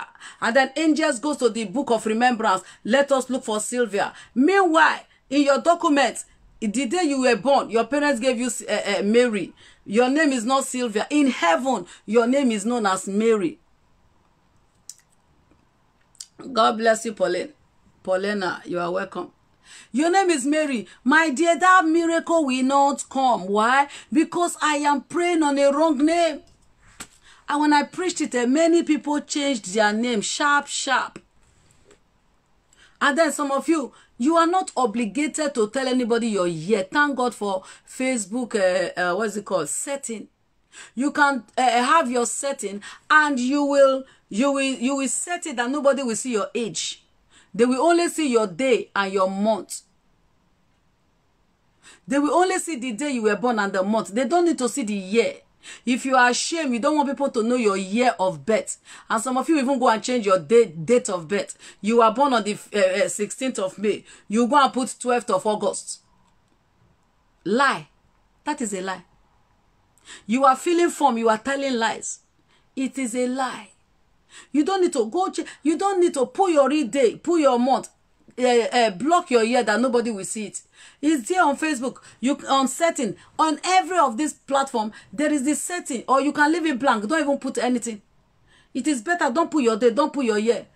Leave it like that, or you secure it. You put it. You secure it. Many of you, you will miss your blessings because of this small carelessness. You lie even in all these things. And you think it doesn't matter. It matters. Because the name, whenever God is bringing you blessings, God will not bring blessing to a fake name. It is your record in heaven they will open. When an angel, okay, this person is looking for the fruit of the womb. And God says, go and give her the fruit of the womb. Who? Angel say, Mary. Oh, Mary who? Maybe Mary Johnson. Oh, Mary Johnson is looking for the fruit of the womb. And the woman of God is praying for her, or the man of God is praying for her. Angel opens your book, your record. And the name, they are looking for Mary Johnson. The name in the record, your record is Mary Johnson. And the name they are praying for is Agnes Rita. Or you put Jolly Jolly. You see the way some people put some name. They say Jolly Jolly. If you don't want people to know your surname, use your father's name, use your second name, use your, I have a traditional name that nobody knows. I have never used it.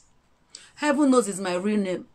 I was called that name. I was named that name. Even though I don't like using it, it's my traditional, it's in my language. I cannot change my husband's name to my father's name. My father's name is my name. Even if I'm married, it's still my name. And heaven knows it as my name. I can change it to my own. I cannot put my two names, my first name and my second name. And I refuse to put my surname. But it will be my genuine first name, my genuine second name. But heaven recognizes it. Than for you to go and put a strange name and then you miss your blessings. You even lie like that. Don't you know it's a lie? When you put a wrong information on your profile, it's a lie. And lie is lie, yo. You will bear the same penalty because you just told a lie on Facebook. And people don't even know that. Even pastors, I see some pastors, they even call themselves fake names on Facebook. Because like the way they bring the name comes out, you see that it's not like a proper name. You can abbreviate your name, fine. That one is different. It's the abbreviation of your name. I am talking of completely using a name that is not your own at all. Heaven don't recognize that name. And it is a lie too. You are filling form, you lie. Anything you give, what is lie? Is when you give wrong information. So anywhere, whether on a form, on social media, on whatever, on wherever, you are using wrong information. It's a lie. And it carries the same penalty. God bless you, Sylvia. God bless you. Good evening. It carries equal penalty. You don't understand. People, all these things will stand against us. Bible says we should be very, very careful. Why? Because we are surrounded by a thick cloud of witnesses. We are surrounded with thick cloud of witnesses. Thick cloud of witnesses. Hi. I pray, I just pray. I pray. If you know you have wrong informations on your profile, please go and change it. Whether it's Instagram, YouTube, Facebook, whatever. You put wrong age. Go and remove it. Put your real age or don't put at all. Leave it blank. Must everybody know you? No. Or you can put your age and you set it so that nobody will know how many years. You don't want them to know that you are older than Methuselah. It's fine. But you can block it. Put your real age and block it. It is a lie. Lie is lie. Don't think your picture, even you go and carry, you can use family member, all of those profile pictures, all of, some people said they don't have single one picture of their own. And then they'll go and put ghost picture. They'll go and put, even the profile is so fake. And you are the one using it. Everything about your life becomes fake. And you think it is a witch worrying you. No witch is worrying you. It's just that heaven is not, any prayer they pray for you with that name, with that picture, with that everything. It is not you. Do you understand? So let us be careful. Oh. Many of us are lying in so many areas of our lives. And heaven is taking record. Heaven is recording. Heaven is recording. And these things will stand against us on that day of judgment.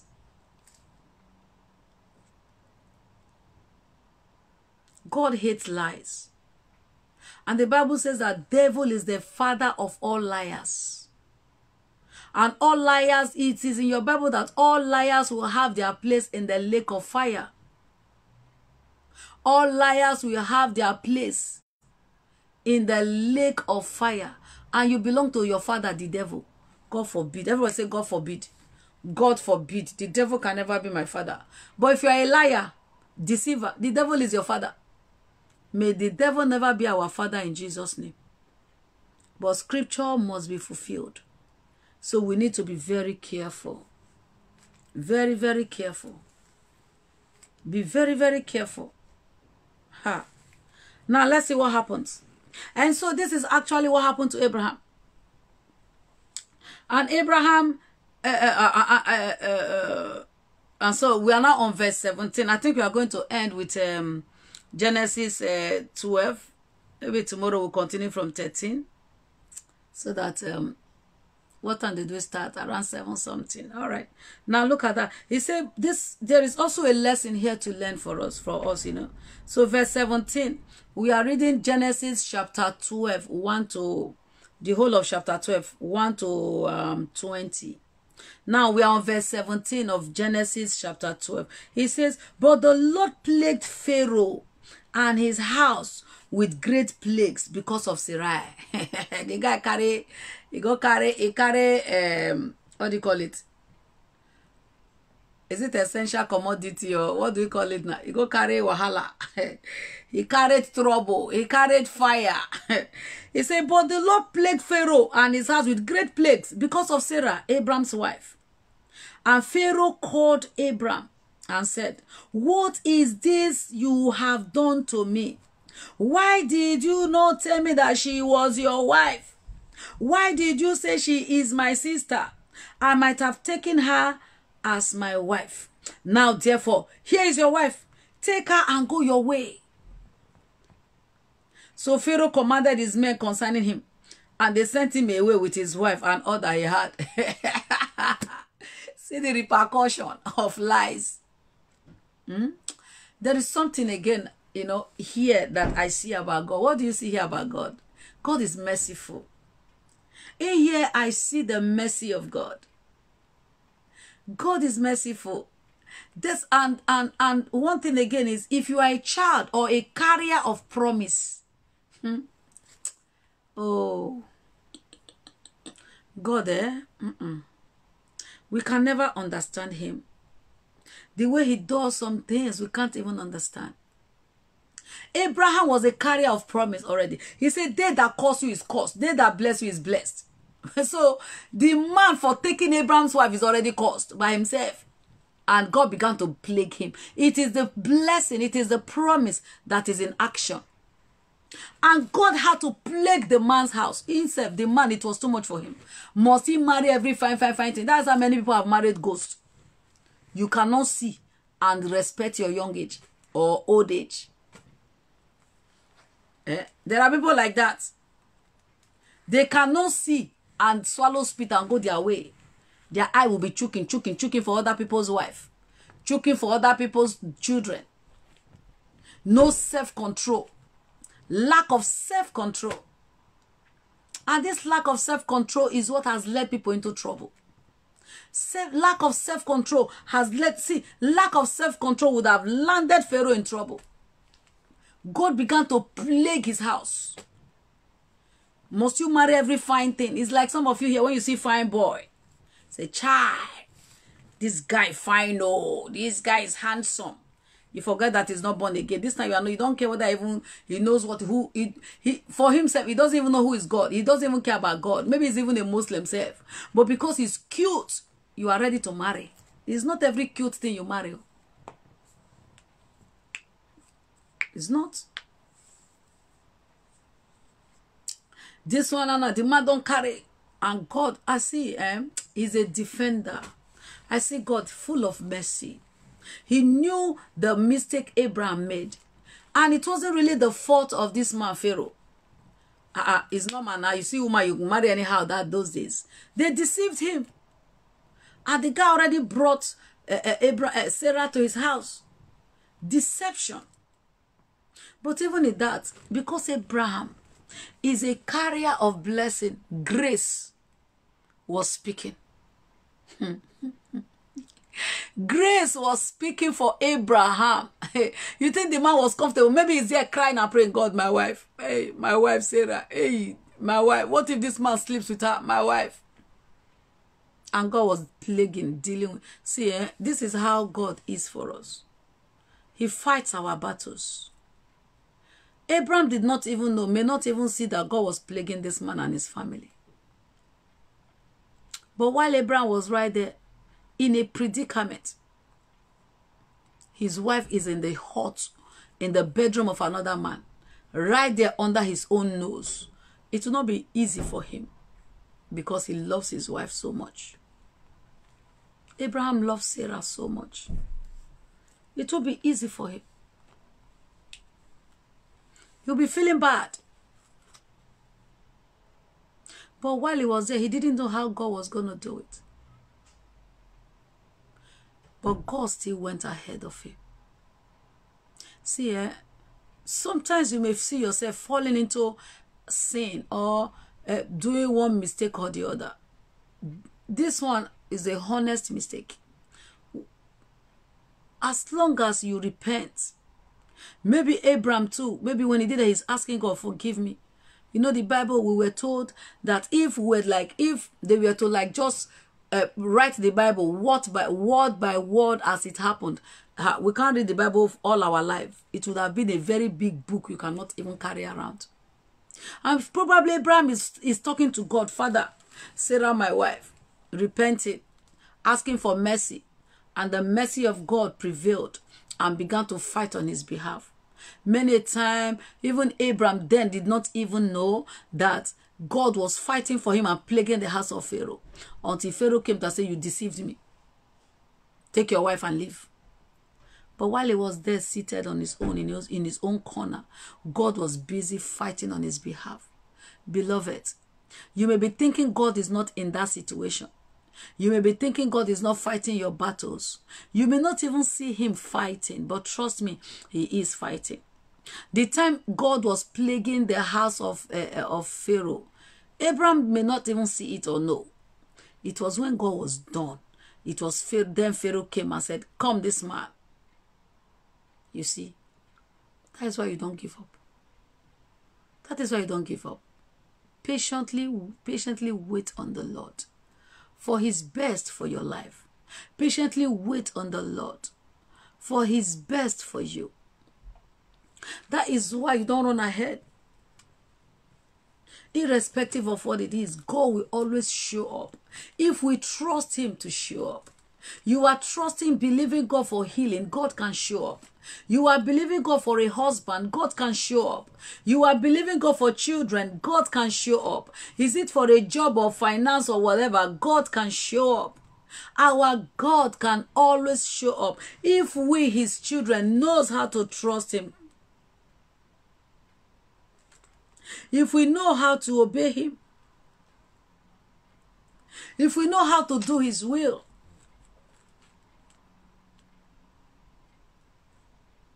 God never gives up on us. We are the one that gives up on him. Even though, look at Abraham's faults. God still did not give up on him. God was still fighting for him. He's always fighting for us. God is always fighting for you. Sometimes we don't even see him fighting. We don't even see him doing it. Even sometimes it seems like nothing is happening. And suddenly, we just see, our God is never too late. He knows how to do that thing at the right time. Maybe the reason God has not opened that way for you to get this thing that you so desire is that maybe that way if he had opened it would have ended your life faster. And God will allow you bear the pain a little bit more so that he will perfect the way. Remember, he is there are many ways to anything, but he is the only way. So we need to learn to trust the way, him and him alone. He is always fighting. He will show up. He is always fighting for us. If only God will open our eyes to see the unseen battles that he has fought for us. Maybe you would have died last year, but God preserved you. You may be still going to be going through pain, disappointment or something, but God knows why he preserved you. Probably that is how he can preserve you. There was a Christian movie that I watched. This guy, for God to protect him from them killing him, he had to go mad. He was mad for a while. Like kidnappers got him, they were going to use him for ritual or something. Suddenly, it's not like he played it out. He went mad. Like they can say, this guy, he abandoned the car and ran away. He became mad instantly. But after a while, and in that madness, God led him to the village where he was even going to. He went there as a mad person. But the moment he stepped in the land like this, he just got healed. And like, he was like, where am I? How did I get here? He didn't even know how he got here. But this is when, like, people that know will be crying, hey, God is wicked. This man is a Christian. How come his life is like this? But God used madness to save him from danger. God can use anything, any scenario to save us from danger. It could be if God had not allowed that pain to persist. Maybe you would have fallen into the hand of a wrong doctor that would have just tampered and done some things, and maybe by now you will be dead. Is it not better to bear the pain and wait on God than for you to have died in sins? He still has a hand in that thing. Even though it is painful, God still has a hand in it. He says the steps of the righteous are ordered. Look at Abraham. His steps was ordered. But sometimes we try to help God, like Abraham tried to help God. You don't even need to help God. Probably if Abraham had opened up to them in the beginning, maybe they would have even allowed him stay if God was involved. Because if God can shut the mouth of the lion, what can he not do? What can God not do? The thing is that most times we are not even patient enough. We run ahead of him. We feel like, oh, God is late. God is never too late, beloved. You are trusting God for a spouse. Hold on tight. You are trusting God for anything. Hold firm. Believe in his word. Believe in him. Do all that you need to do. Obey the scriptures to the latter. The time of affliction is when you should obey even more. Be more sensitive, be more attentive. Listen carefully to what God is saying to you.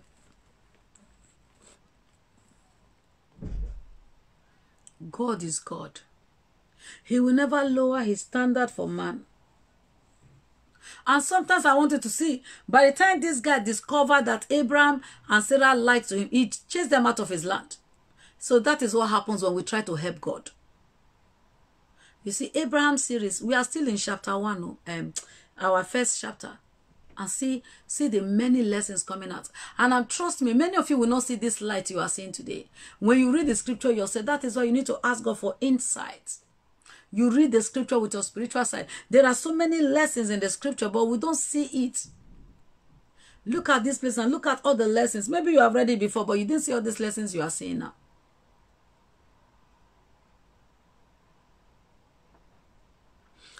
Abraham tried to help God. Even though God showed him mercy, the guy told them to leave. He lost his place in this in Pharaoh's empire, or in the land. God told him. Pharaoh said, "Just take your wife and leave. Go. We don't want you."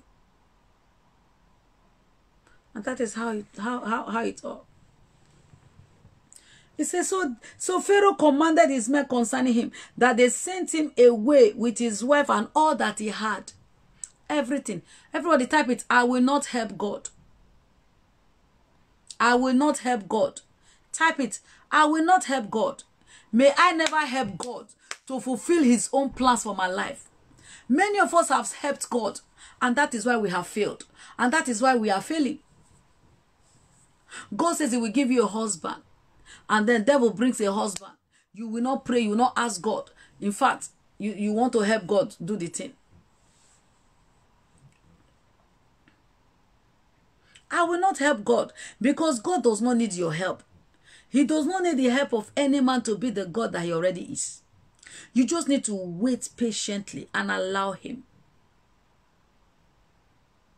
Some people, God gives them a promise. They have waited and waited and waited and waited. Say, me, I can't wait again. No. I told you the story of that woman. God gave her a promise that she was going to have a son on her 10th wedding anniversary, which was like 1 year from when she got the promise. But she didn't even wait for the anniversary to come and go, and she didn't get pregnant before helping God. And unknown to her, 3 months after the promise, few months after the promise, a few weeks or so, few weeks after the confirmation of the promise, the mother came and brainwashed her. She go to one juju priest, and she's a Christian. Her husband was, even the husband was the one that was solidly strong that nothing they happened, they will have that child. She went there because she wanted to help God. And God has promised me that I will have a child, but how come? And unfortunately for her, the shrine she went to was a demonic, heavily demonic one. And the devil himself operates there. The devil told the woman, the worshiper there, say that woman coming is from the other religion. That woman coming is all. See, by the time, oh my God, this is what happens when we try to help God bring his promises and plans to fulfillment in our own life.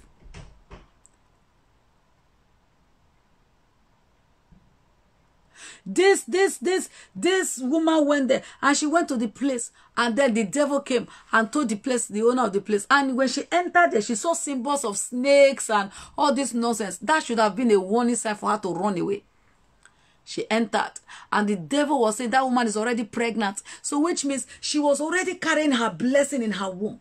She was already carrying that son, a prophet, in her womb. She was already carrying a prophet in her womb, which is the child of promise. But because of impatience and wanting to help God, she went to a demonic agent for a child because she was so desperate. And meanwhile, she was already pregnant, too, because she was so anxious, she did not even realize she was pregnant. She went with the pregnancy to a shrine to come and meet for them to give her a child. What did they do? They aborted the baby for her. God's promised child for her. Not only that, they took her womb to make sure she doesn't get pregnant anymore. And then the devil came and said, that woman, there is a woman, that woman among them coming. See, that woman is carrying a prophet in her womb. We cannot allow that prophet to be born. If they give birth to that prophet, and then the devil showed like a screen, showed the woman, the juju priestess, the voodoo priestess, a screen of what that prophet, the child in her womb, will become. My dear, the devil knows you even in your mother's womb. He knows you. He knows it. Just as God said, while you were yet water and blood in your mother's womb, I knew you. It is the same way God knows you from your mother's womb. It is the same way the devil knows you from your mother's womb. So they know that you are a child of destiny. They know that, hey, if not for that sickness, you will be going on mission trips. You will be sponsoring. Even said the sickness is not stopping you. You are still doing what God wants you to do. They know that you will be setting their captives free. They know it. Listen, when the devil knows you are a carrier of grace, power, and anointing, they will seek to destroy you. The devil knows me from my mother's womb. That is why they tried to kill me from my mother's womb. As a teenager, several times. They know you very well. Whew. Wow. And that was how the devil told this juju priestess, we must not give this woman poison to abort that baby. She must not give birth to that child. That child is a terror to our kingdom. And so she came, looking for the fruit of the womb. Meanwhile, this woman was pregnant without knowing it. And the demons, other women coming from the fruit of the womb, there's a particular white water they were giving them to drink. When it got to her turn, she went to the inner chamber to bring a different kind of water. She gave her poison. She drank it. Concussion that she doesn't know what is inside. And by the time she came outside the place, she began to bleed. From that place, she landed in the hospital. They had to do evacuation, sharp. Apart from the evacuation, they even had to remove her womb completely to save her life. You see how people kill the plan of God for them? Because they want to help God. And that is even in a movie. I said it before about one of my sister's friend who was looking for the fruit of the womb and was trying to help God. Instead of waiting for God's timing, was going from shrine to shrine, prophet to prophet, this one to this one, drinking all manner of nonsense, drinking concoctions of all type. And then she became sick. And her stomach was rotting. Her stomach began to decay. By the time they took her to the hospital, did X-ray, they saw that there was nothing they could do for her. On the concoction she has been drinking over the years has infected her stomach. And so they began to decay. All the intestines began to decay. There was nothing they could do. And that was how she died. Now she has died and left the marriage. The man by now would have remarried when gets full grant. But now, is it not better for her to have be alive without a child than now that she has sent herself to early grave? A lady in her 30s. In her 30s, so it's not that she's now in her 60s where she can't have child again. It's not that she's already in her 50s. She's still in her 30s. When people are giving birth at 51, people are giving birth at 55, even 60 are giving birth. There is a testimony of a woman and her husband. They gave their birth to their first son, Abi twins, at the age of 65. Not 55, 65. Don't help God. It will always backfire. Do not help God to do nothing. God has promised me a husband. So now you just pray. A brother comes, even though he's in your church, you refuse to pray about it because you are desperate. You just jump and marry. After marrying, just like Dr. Paul Eneche preached that he was sharing the testimony of two couples like that they met each other in the church. My dear, it is the devil now goes to church. He disguises and goes to church to hurt people. That everybody is in church doesn't mean that they are saved or born again. Check their characters. Be open. Don't be blinded by love. They say love is blind. If love is blind, how will you see road? Love is blind. You are walking and you will just fall inside a ditch. Better open your eye and let your own love be blind. What's the opposite of blind? Let your own love have sight, eyes to see. Open your eye. Shine your eye very, very well. It is better for you to be single than for you to get married in a rush. And then after marriage, you become a punching bag. Stress release. Stress relief for the man. Any small thing goes on your face. Any little thing goes left and right. Why? Because you didn't wait. A sister was, I was talking to one sister. She said, oh, my marriage is in trouble. Oh, how long have you been married? Oh, that 2 years. I'll be 2.5 or 3 years. Not above 3 years. I said, how come? Did you not cut dates before you got married? Oh, we dated for 2 months. Is 2 months enough to know somebody? Oh, we cutted for 3 months. I think 2 or 3 months, and then we got married straight away. That was too hasty. 2 months courtship. How can you court somebody? Courtship for 2 months. Even in that 2 months, you'll be seeing warning signs. Some people say, hey, those God warned me. Oh, I saw these signs. I saw these signs. Oh, I didn't pay attention. Why? Because you are carried away. Carried away. Don't be carried away, my dear. Hey. I am saying it too. I will not join you to pray hot prayer. I will not join you to pray hot prayer. Oh. I will not join you to pray hot prayer when you have made blunder. So better don't make the blunder. Wait on God. You go and marry Satan's incarnate, agent of darkness, that they will frustrate your life and your glory, frustrate your star and your destiny, terminate your peace and your joy. You don't need that. You don't need that. Your peace is much more.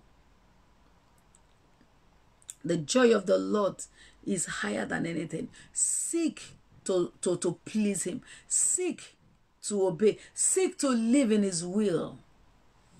Seek ye first the kingdom of God and his righteousness. The Bible says every other thing will be added to you. See, it backfired because Abraham tried to help God. The man said, carry your wife, carry everything that is yours, all your property. Make sure you don't forget anyone. Even if you even have a brush, toothpick, carry all. Even your toothpick, carry everything that is yours and live. That is how this marriage, when you force yourself into it, within 5 years, you'll be told, pack out of my house. I don't want you anymore. Hey. Better be patient.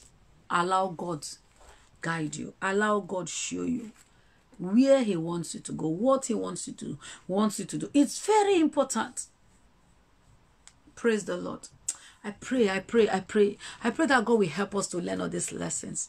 That is why most times when you are late, don't just listen. Thank God the video will be here. So always come back and watch. This is a powerful message. Insight into the early life of our father Abraham. Remember that you are connected to that blessing. And remember what I said, that if you are a carrier of destiny, every one of us, God knows you. Jeremiah, is it 29? He said, while you were yet water and blood in your mother's womb, I already know you. Just the same way, while you are yet water and blood in your mother's womb, the devil already knows you. He will fight to destroy you when you are a danger to him.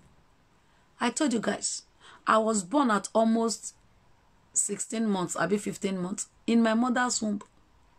14 months and plus 15 months plus almost 15 months.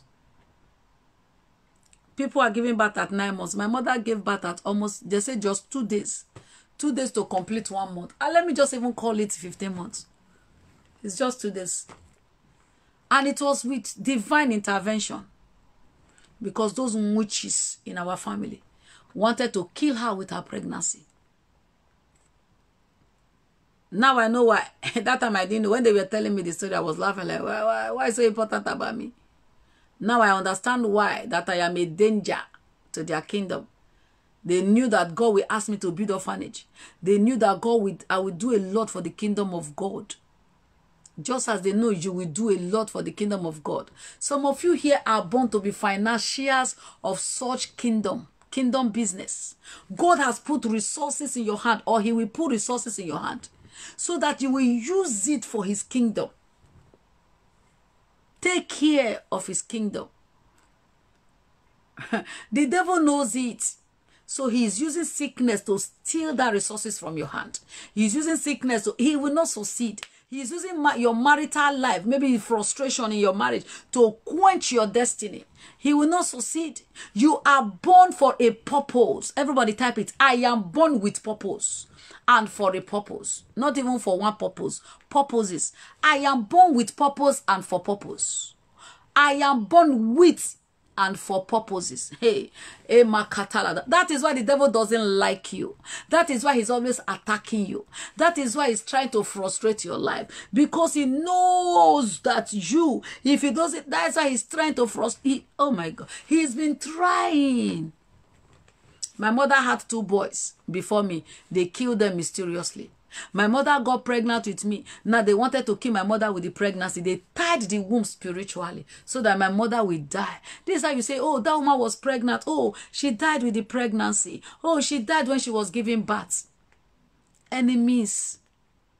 Wickedness of the wicked. May we never be their victims in Jesus' name. That is why you need to pray. They know that maybe that your husband you will marry. Your husband, maybe your husband is even a pastor. There is a sister, one of my followers. She's now married. She's not married. But do you know? They say they changed her destiny. And the man she's married to now, maybe I don't think the man is a born-again Christian. But like during deliverance, we were told that she was supposed to marry a pastor. Hi. You see how this devil can change people's destiny? Maybe we'll pray that prayer before we go tonight. We'll finish our scripture. I'm just giving you examples.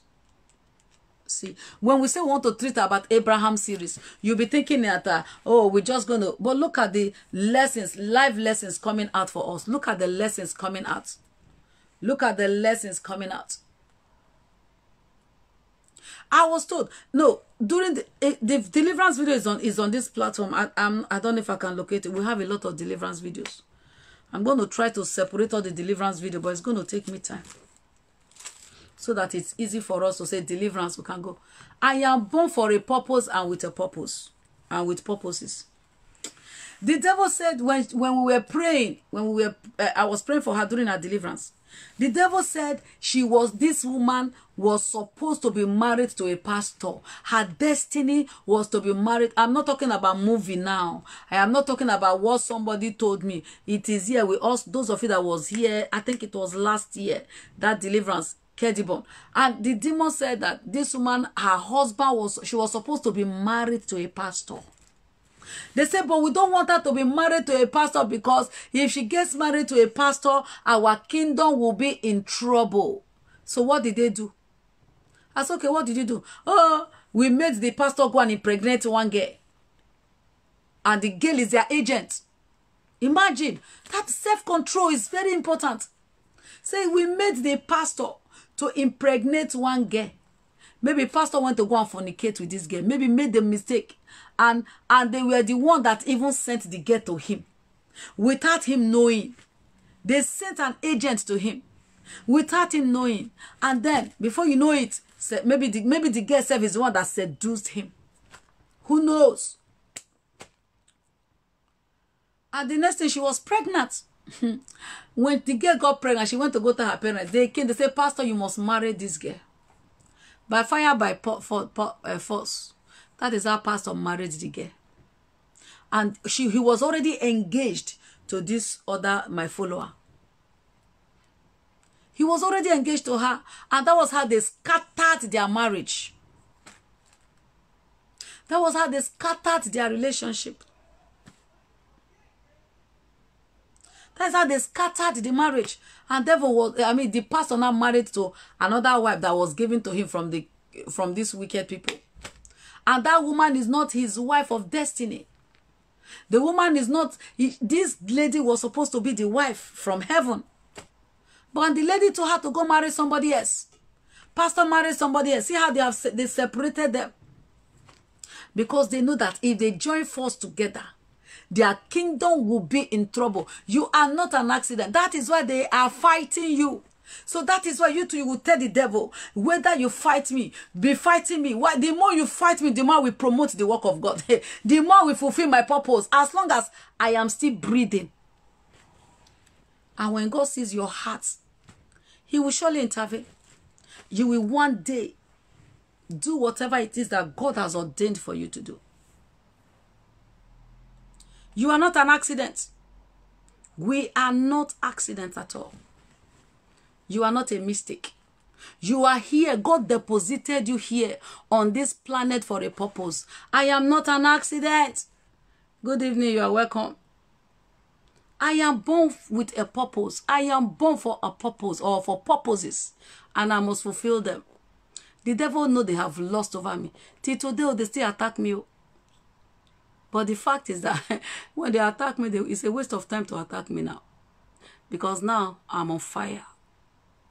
Now I know how to fight back. When they attack me too, I attack them. They don't give up. These witches never give up. With all the fire I carry, they still try me. Several times they came to kill me. That killing that they wanted to kill me in my mother's womb, that they couldn't, they still try now. The devil will not give up on you because you are a threat to their kingdom. So that is why you must hold tight to God. That is why you must hold firm to God. Hey, that is why you will love God no matter what. No matter what they throw at you. Say no. Abraham was faced with challenges. But in all, Abraham, the Bible calls Abraham the father of faith. The father of faith. Believing that the devil cannot kill you. They cannot. They have no power over your life. You just focus on loving God. You just focus on obeying him. You just focus on doing his will. Forget the rest and leave it for God. If a man's ways pleases the Lord, he said he will cause his enemies to be at peace with him. My dear, there are some enemies that they will never be at peace with you. Especially those witches and wizards. All these demons, agents of darkness, the devil, he doesn't give up. But like your normal enemies on a regular basis, all those ones will be at peace with you. But all these wicked ones that are on assignment to destroy you, they're fighting you. You just make sure that your ways are right with God. You just make sure that you are living right for God. You just make sure that you are living in obedience to the word of God. Don't be a microwave Christian. There are many microwave Christians, so 2 minutes. Just come. Your prayer don't last 10 minutes. You finish praying. Your Bible study don't last 10 minutes. In fact, you don't even read your Bible. It's only when you come online, you go to church, you hear the word of God. You don't have time to spend quality time with God. You see us carry fire. You see us carry anointing. It is because we know how to connect to the presence of God. It is in his presence there is fullness of joy. Abraham was constantly connecting to God. He was constantly building altars for God. He was constantly worshiping God. He was constantly lover. He's a lover of God. Abraham, you see, Dana, he was a tither. He was a prayer warrior. He was all. Hey, he passed every test that God will give to him. We are going to read all this and see Abraham series. But look at only series 1 now. Look at live lessons. Look how it's coming up. So you must not miss this series, because God is going to be teaching us deep things about Abraham that we can apply to our own lives. Look at the ones we have learned today. Plenty. Go back and watch this video again. Go back and watch it again. Listen again. It's too loaded. And if you came late, go back and watch from the beginning. It is too powerful. Very powerful. Praise the Lord. You are too important to be ignored by the devil. If the devil is not bothered about you, that means there is something wrong with you. Don't you know it? If the devil is not concerned about you, that means something is wrong. Oh. You are too important, too valuable to the kingdom of God for the devil to ignore you. Because he knows you carry so much destiny. You are a threat to his kingdom. Don't you know something? There was one deliverance I did here. And the devil said, oh, there was that sister in Jamaica. The devil said, oh, they don't want the sister to be connected to me. He said, I said, why? He said, because she's like me. She loves orphans like me. Oh, I wish I can find that video. So I will crop it out. I will crop it out so you can listen to that part. Say, this is how. Say, then me, the devil was saying, say, me, I'll be going. And this was like last year. I'll be doing charity work. I'll be feeding the orphans and the widows. I said, so what? They say, no, they don't want. Say they don't like it when we feed with orphans. They don't like it when we take care of the devil. The devil does not like it when you take care of the widows and orphans. And I will say, why? He said, because it opens door. It brings blessings. And we don't want people to be blessed. So we don't want them to be feeding orphans. We don't want them to be feeding widows. I was like, wow. We don't want them to be feeding orphans. Oh, I wish I can find that deliverance. I wish I can find it. I wish I can find it and play it for you. Maybe just that part.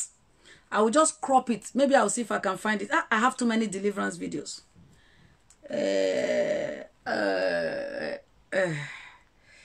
Oh, Rabashakaya Rabosi Raba. Onishe Iyano.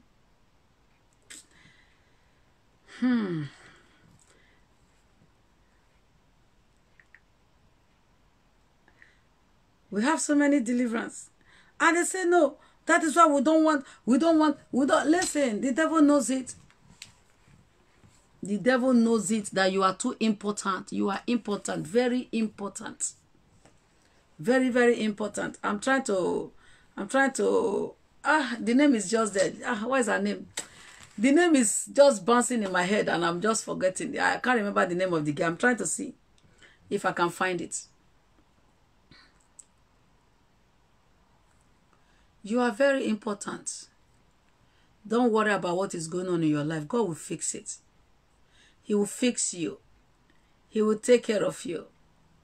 It's for self-examination. Do you still comfortably tell lies and it's like nothing happens? Are you still comfortable with lies? Are you still comfortable with whatever? You know, are you still living in sin? Are you still fornicating, adultery? Are you still stealing, cheating? Are you still robbing? Are you disobedient to the word of God? Are you having malice, hatred, whatever? Begin to ask God for forgiveness now. Begin to repent. Begin to repent. Ask God for mercy. Begin to ask God for mercy. Repent. Begin to repent. Ask God for mercy. Ask him for mercy. Say, Lord, show me mercy. Lord, show me mercy. Oh, Makarabas Kende the bush. Lord, show me mercy. Oh, Lord, show me mercy. Ask the Lord for mercy. Ask God for mercy. Ask him for mercy. Ask him for mercy. Ask him for mercy. Ask him for mercy. Ask God for mercy. Lord, show me mercy. Oh, Rikalabashikeradabas. Show me mercy, Lord. Show me mercy, Lord. Show me mercy, Lord. Show me mercy, Lord.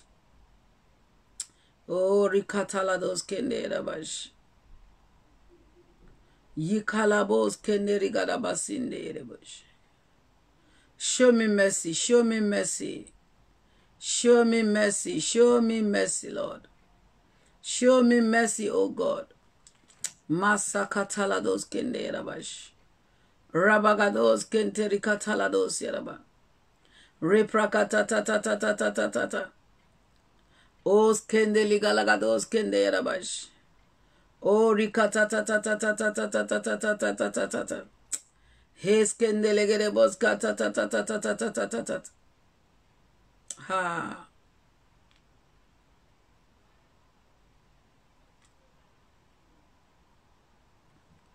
Ask God for mercy. If you know your ways are not right with God, begin to repent now.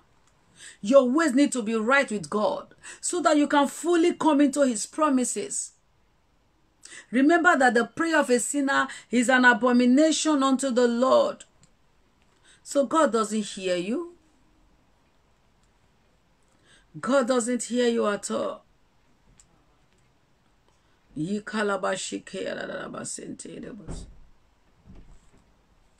Ask God for mercy. Ask him for forgiveness. Rikatalados kenderebush. Rabagados kendeligalagadashi rabash. Oh, masokotori kalagados yarabas. If you know your ways are not right, you are still telling small lies or big lies or lies. Lies is lies, oh. Repent. Ask God for mercy.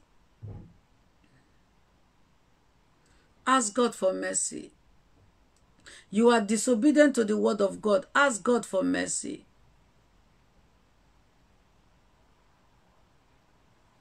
If you are still disobedient to his ways, ask him for mercy. Mashakatalados kenderebush. Libragados kendeyarabashinte yarabas. Ask him mercy. Ask for his mercies. Oh, Father, show me mercy. Forgive me my trespasses, oh God. You know yourself. You know areas that you have faulted. Ask him. He's a merciful Father. Look at Abraham. He showed Abraham mercy despite his errors, despite his mistakes. That same God is here to show you mercy. Lord, show me mercy. Lord, show me mercy. Lord, show me mercy. Lord, show me mercy. Ekalaboshi arabas. Reprakatalados kenderebush. Oh, shikayara baba baba baba baba baba sikayara bash. Oh, thank you, Father. Oh, begin to plead the blood of Jesus. Say, let that blood, Lord, I plead your blood over my life. Let that blood that you shed on the cross begin to cleanse me, flush, purify and sanctify me in the name of Jesus, Lord. Purify me, sanctify me with your blood, oh God. Purify and sanctify me with your blood, oh God. Purify and sanctify me with your blood, oh God. Purify and sanctify me with your blood, oh God. In the name of Jesus Christ. Lekaraboshin dayarabas. Oh, Maskondori Galagadabaye Ketete Bagados Yadabash. Thank you, El Shaddai. Thank you, King of Glory. May your name be praised. May your name be glorified. May your name be lifted up in the name of Jesus. Masontori Kaya Gadabalinde Yadabash. Thank you, Jesus. Thank you, Jesus. I surrender all to you. Everything I give to you. I just heard the song. Withholding nothing. Withholding nothing. I surrender all to you, Jesus. Everything, Lord, I give unto you, withholding nothing.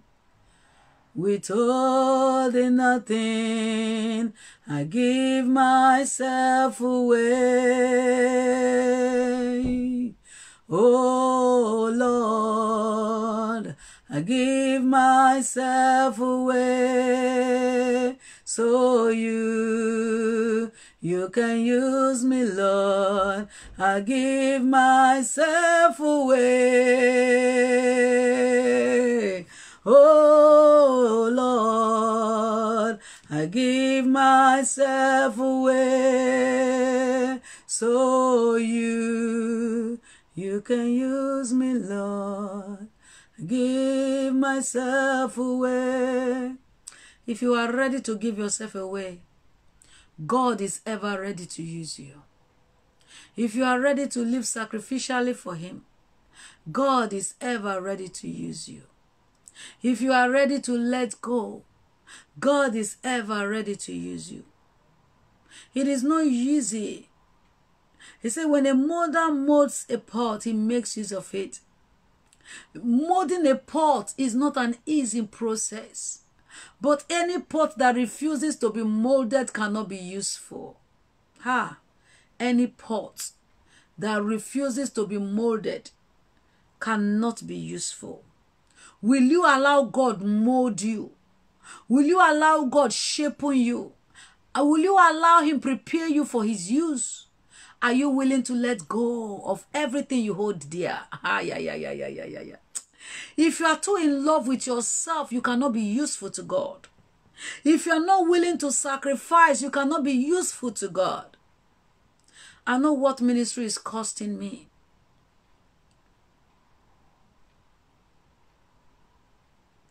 I've been working all day, for example. I just came back from work. Did one or two things. Tried to sort one thing or the other. And I am here online. For how many hours now preaching? And this woman of God is working tomorrow as well. That notwithstanding, see how I'm relaxed? I'm not even rushing off. I'm not even in a rush to say, oh, let me quickly finish so that I will run to go and sleep. I am not even in a rush to just go and sleep because I'm not led yet to go. I'm just being sensitive. It costs a lot to serve God. That is why many fall by the wayside. But are you that one? I cry every day, Lord, I give myself away, completely away to you, to be used by you. Are you willing? Are you ready to let yourself go for the Master's use? Are you ready? Are you ready to let go of your own desires, of your own needs and wants, for you to say, Lord, here I am. Use me, Lord, here I am. Send me, Lord, here I am. Touch me, Lord, for you. I don't know where that song came from. I've never sung it before. I just heard it now in my spirit. Here I am, Lord. Send me, use me, fill me. God says he's looking for a man that will stand in the gap. See, there are so many. The harvest indeed is ripe, but there is no laborers. The laborers are few. Even the ones that are there, they are not even chasing after the heart of God. They are busy chasing after their own needs. They are there pursuing their own desires, their own needs. Makarabashike yarabas. Libragados kende yarabash. Riprakatos kende yarabashika. Oh, senteragados kende yarabash. Lord, I surrender all to you. Oh, thank you, Jesus. Say, Lord, I'm available. I am available for you, Jesus. Do whatever you want with me. Do whatever you want with me, Lord. Do whatever you want with me, Jesus. Father, do whatever you want with me. In the name of Jesus. Ask the Lord for grace to be faithful, grace to live in obedience, grace to do his will, grace to obey him, grace to obey, grace to obey him, grace to love him without reserve, grace to live in obedience. Thank you, Daddy God. Father, we just bless you. Thank you for your word. Thank you for your word, oh God. Help us to live in obedience to your word. Help us to live in obedience to you, Jesus. Oh, rapakuterika labas kende yarabash. Iprakatos kende ligalagados kende yarabash. Help us, Lord, to live in obedience. Have mercy on us, oh God. Show us mercy. Heal us from every sickness, pain, and diseases. Deliver us from every evil stronghold, oh God. Let our lives be used for your glory. Your grace is more than enough for us, Jesus. Your grace is enough for us. Father, we connect to that grace. Lord, we connect to that grace, oh God. Oh, we connect to that grace, Father. We connect to that grace, oh God. Have your way, Lord. Have your way. Have your way in our lives. Have your way. Have your way, Lord. Have your way. Oh, Lord, have your way.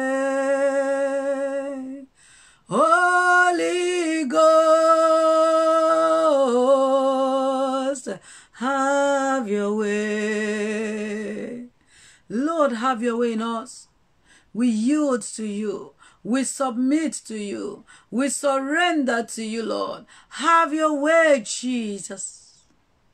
Let our lives be used for your glory. Let our lives be used for your honor. Let our lives be used for your worship. In the name of Jesus. Father, we just thank you, Lord. We cover ourselves in your blood. May your name be praised forever. In Jesus' name. Amen and amen and amen. Hallelujah. Hallelujah. God bless all of you. See you. I don't know about tomorrow. I will see if I can come briefly tomorrow.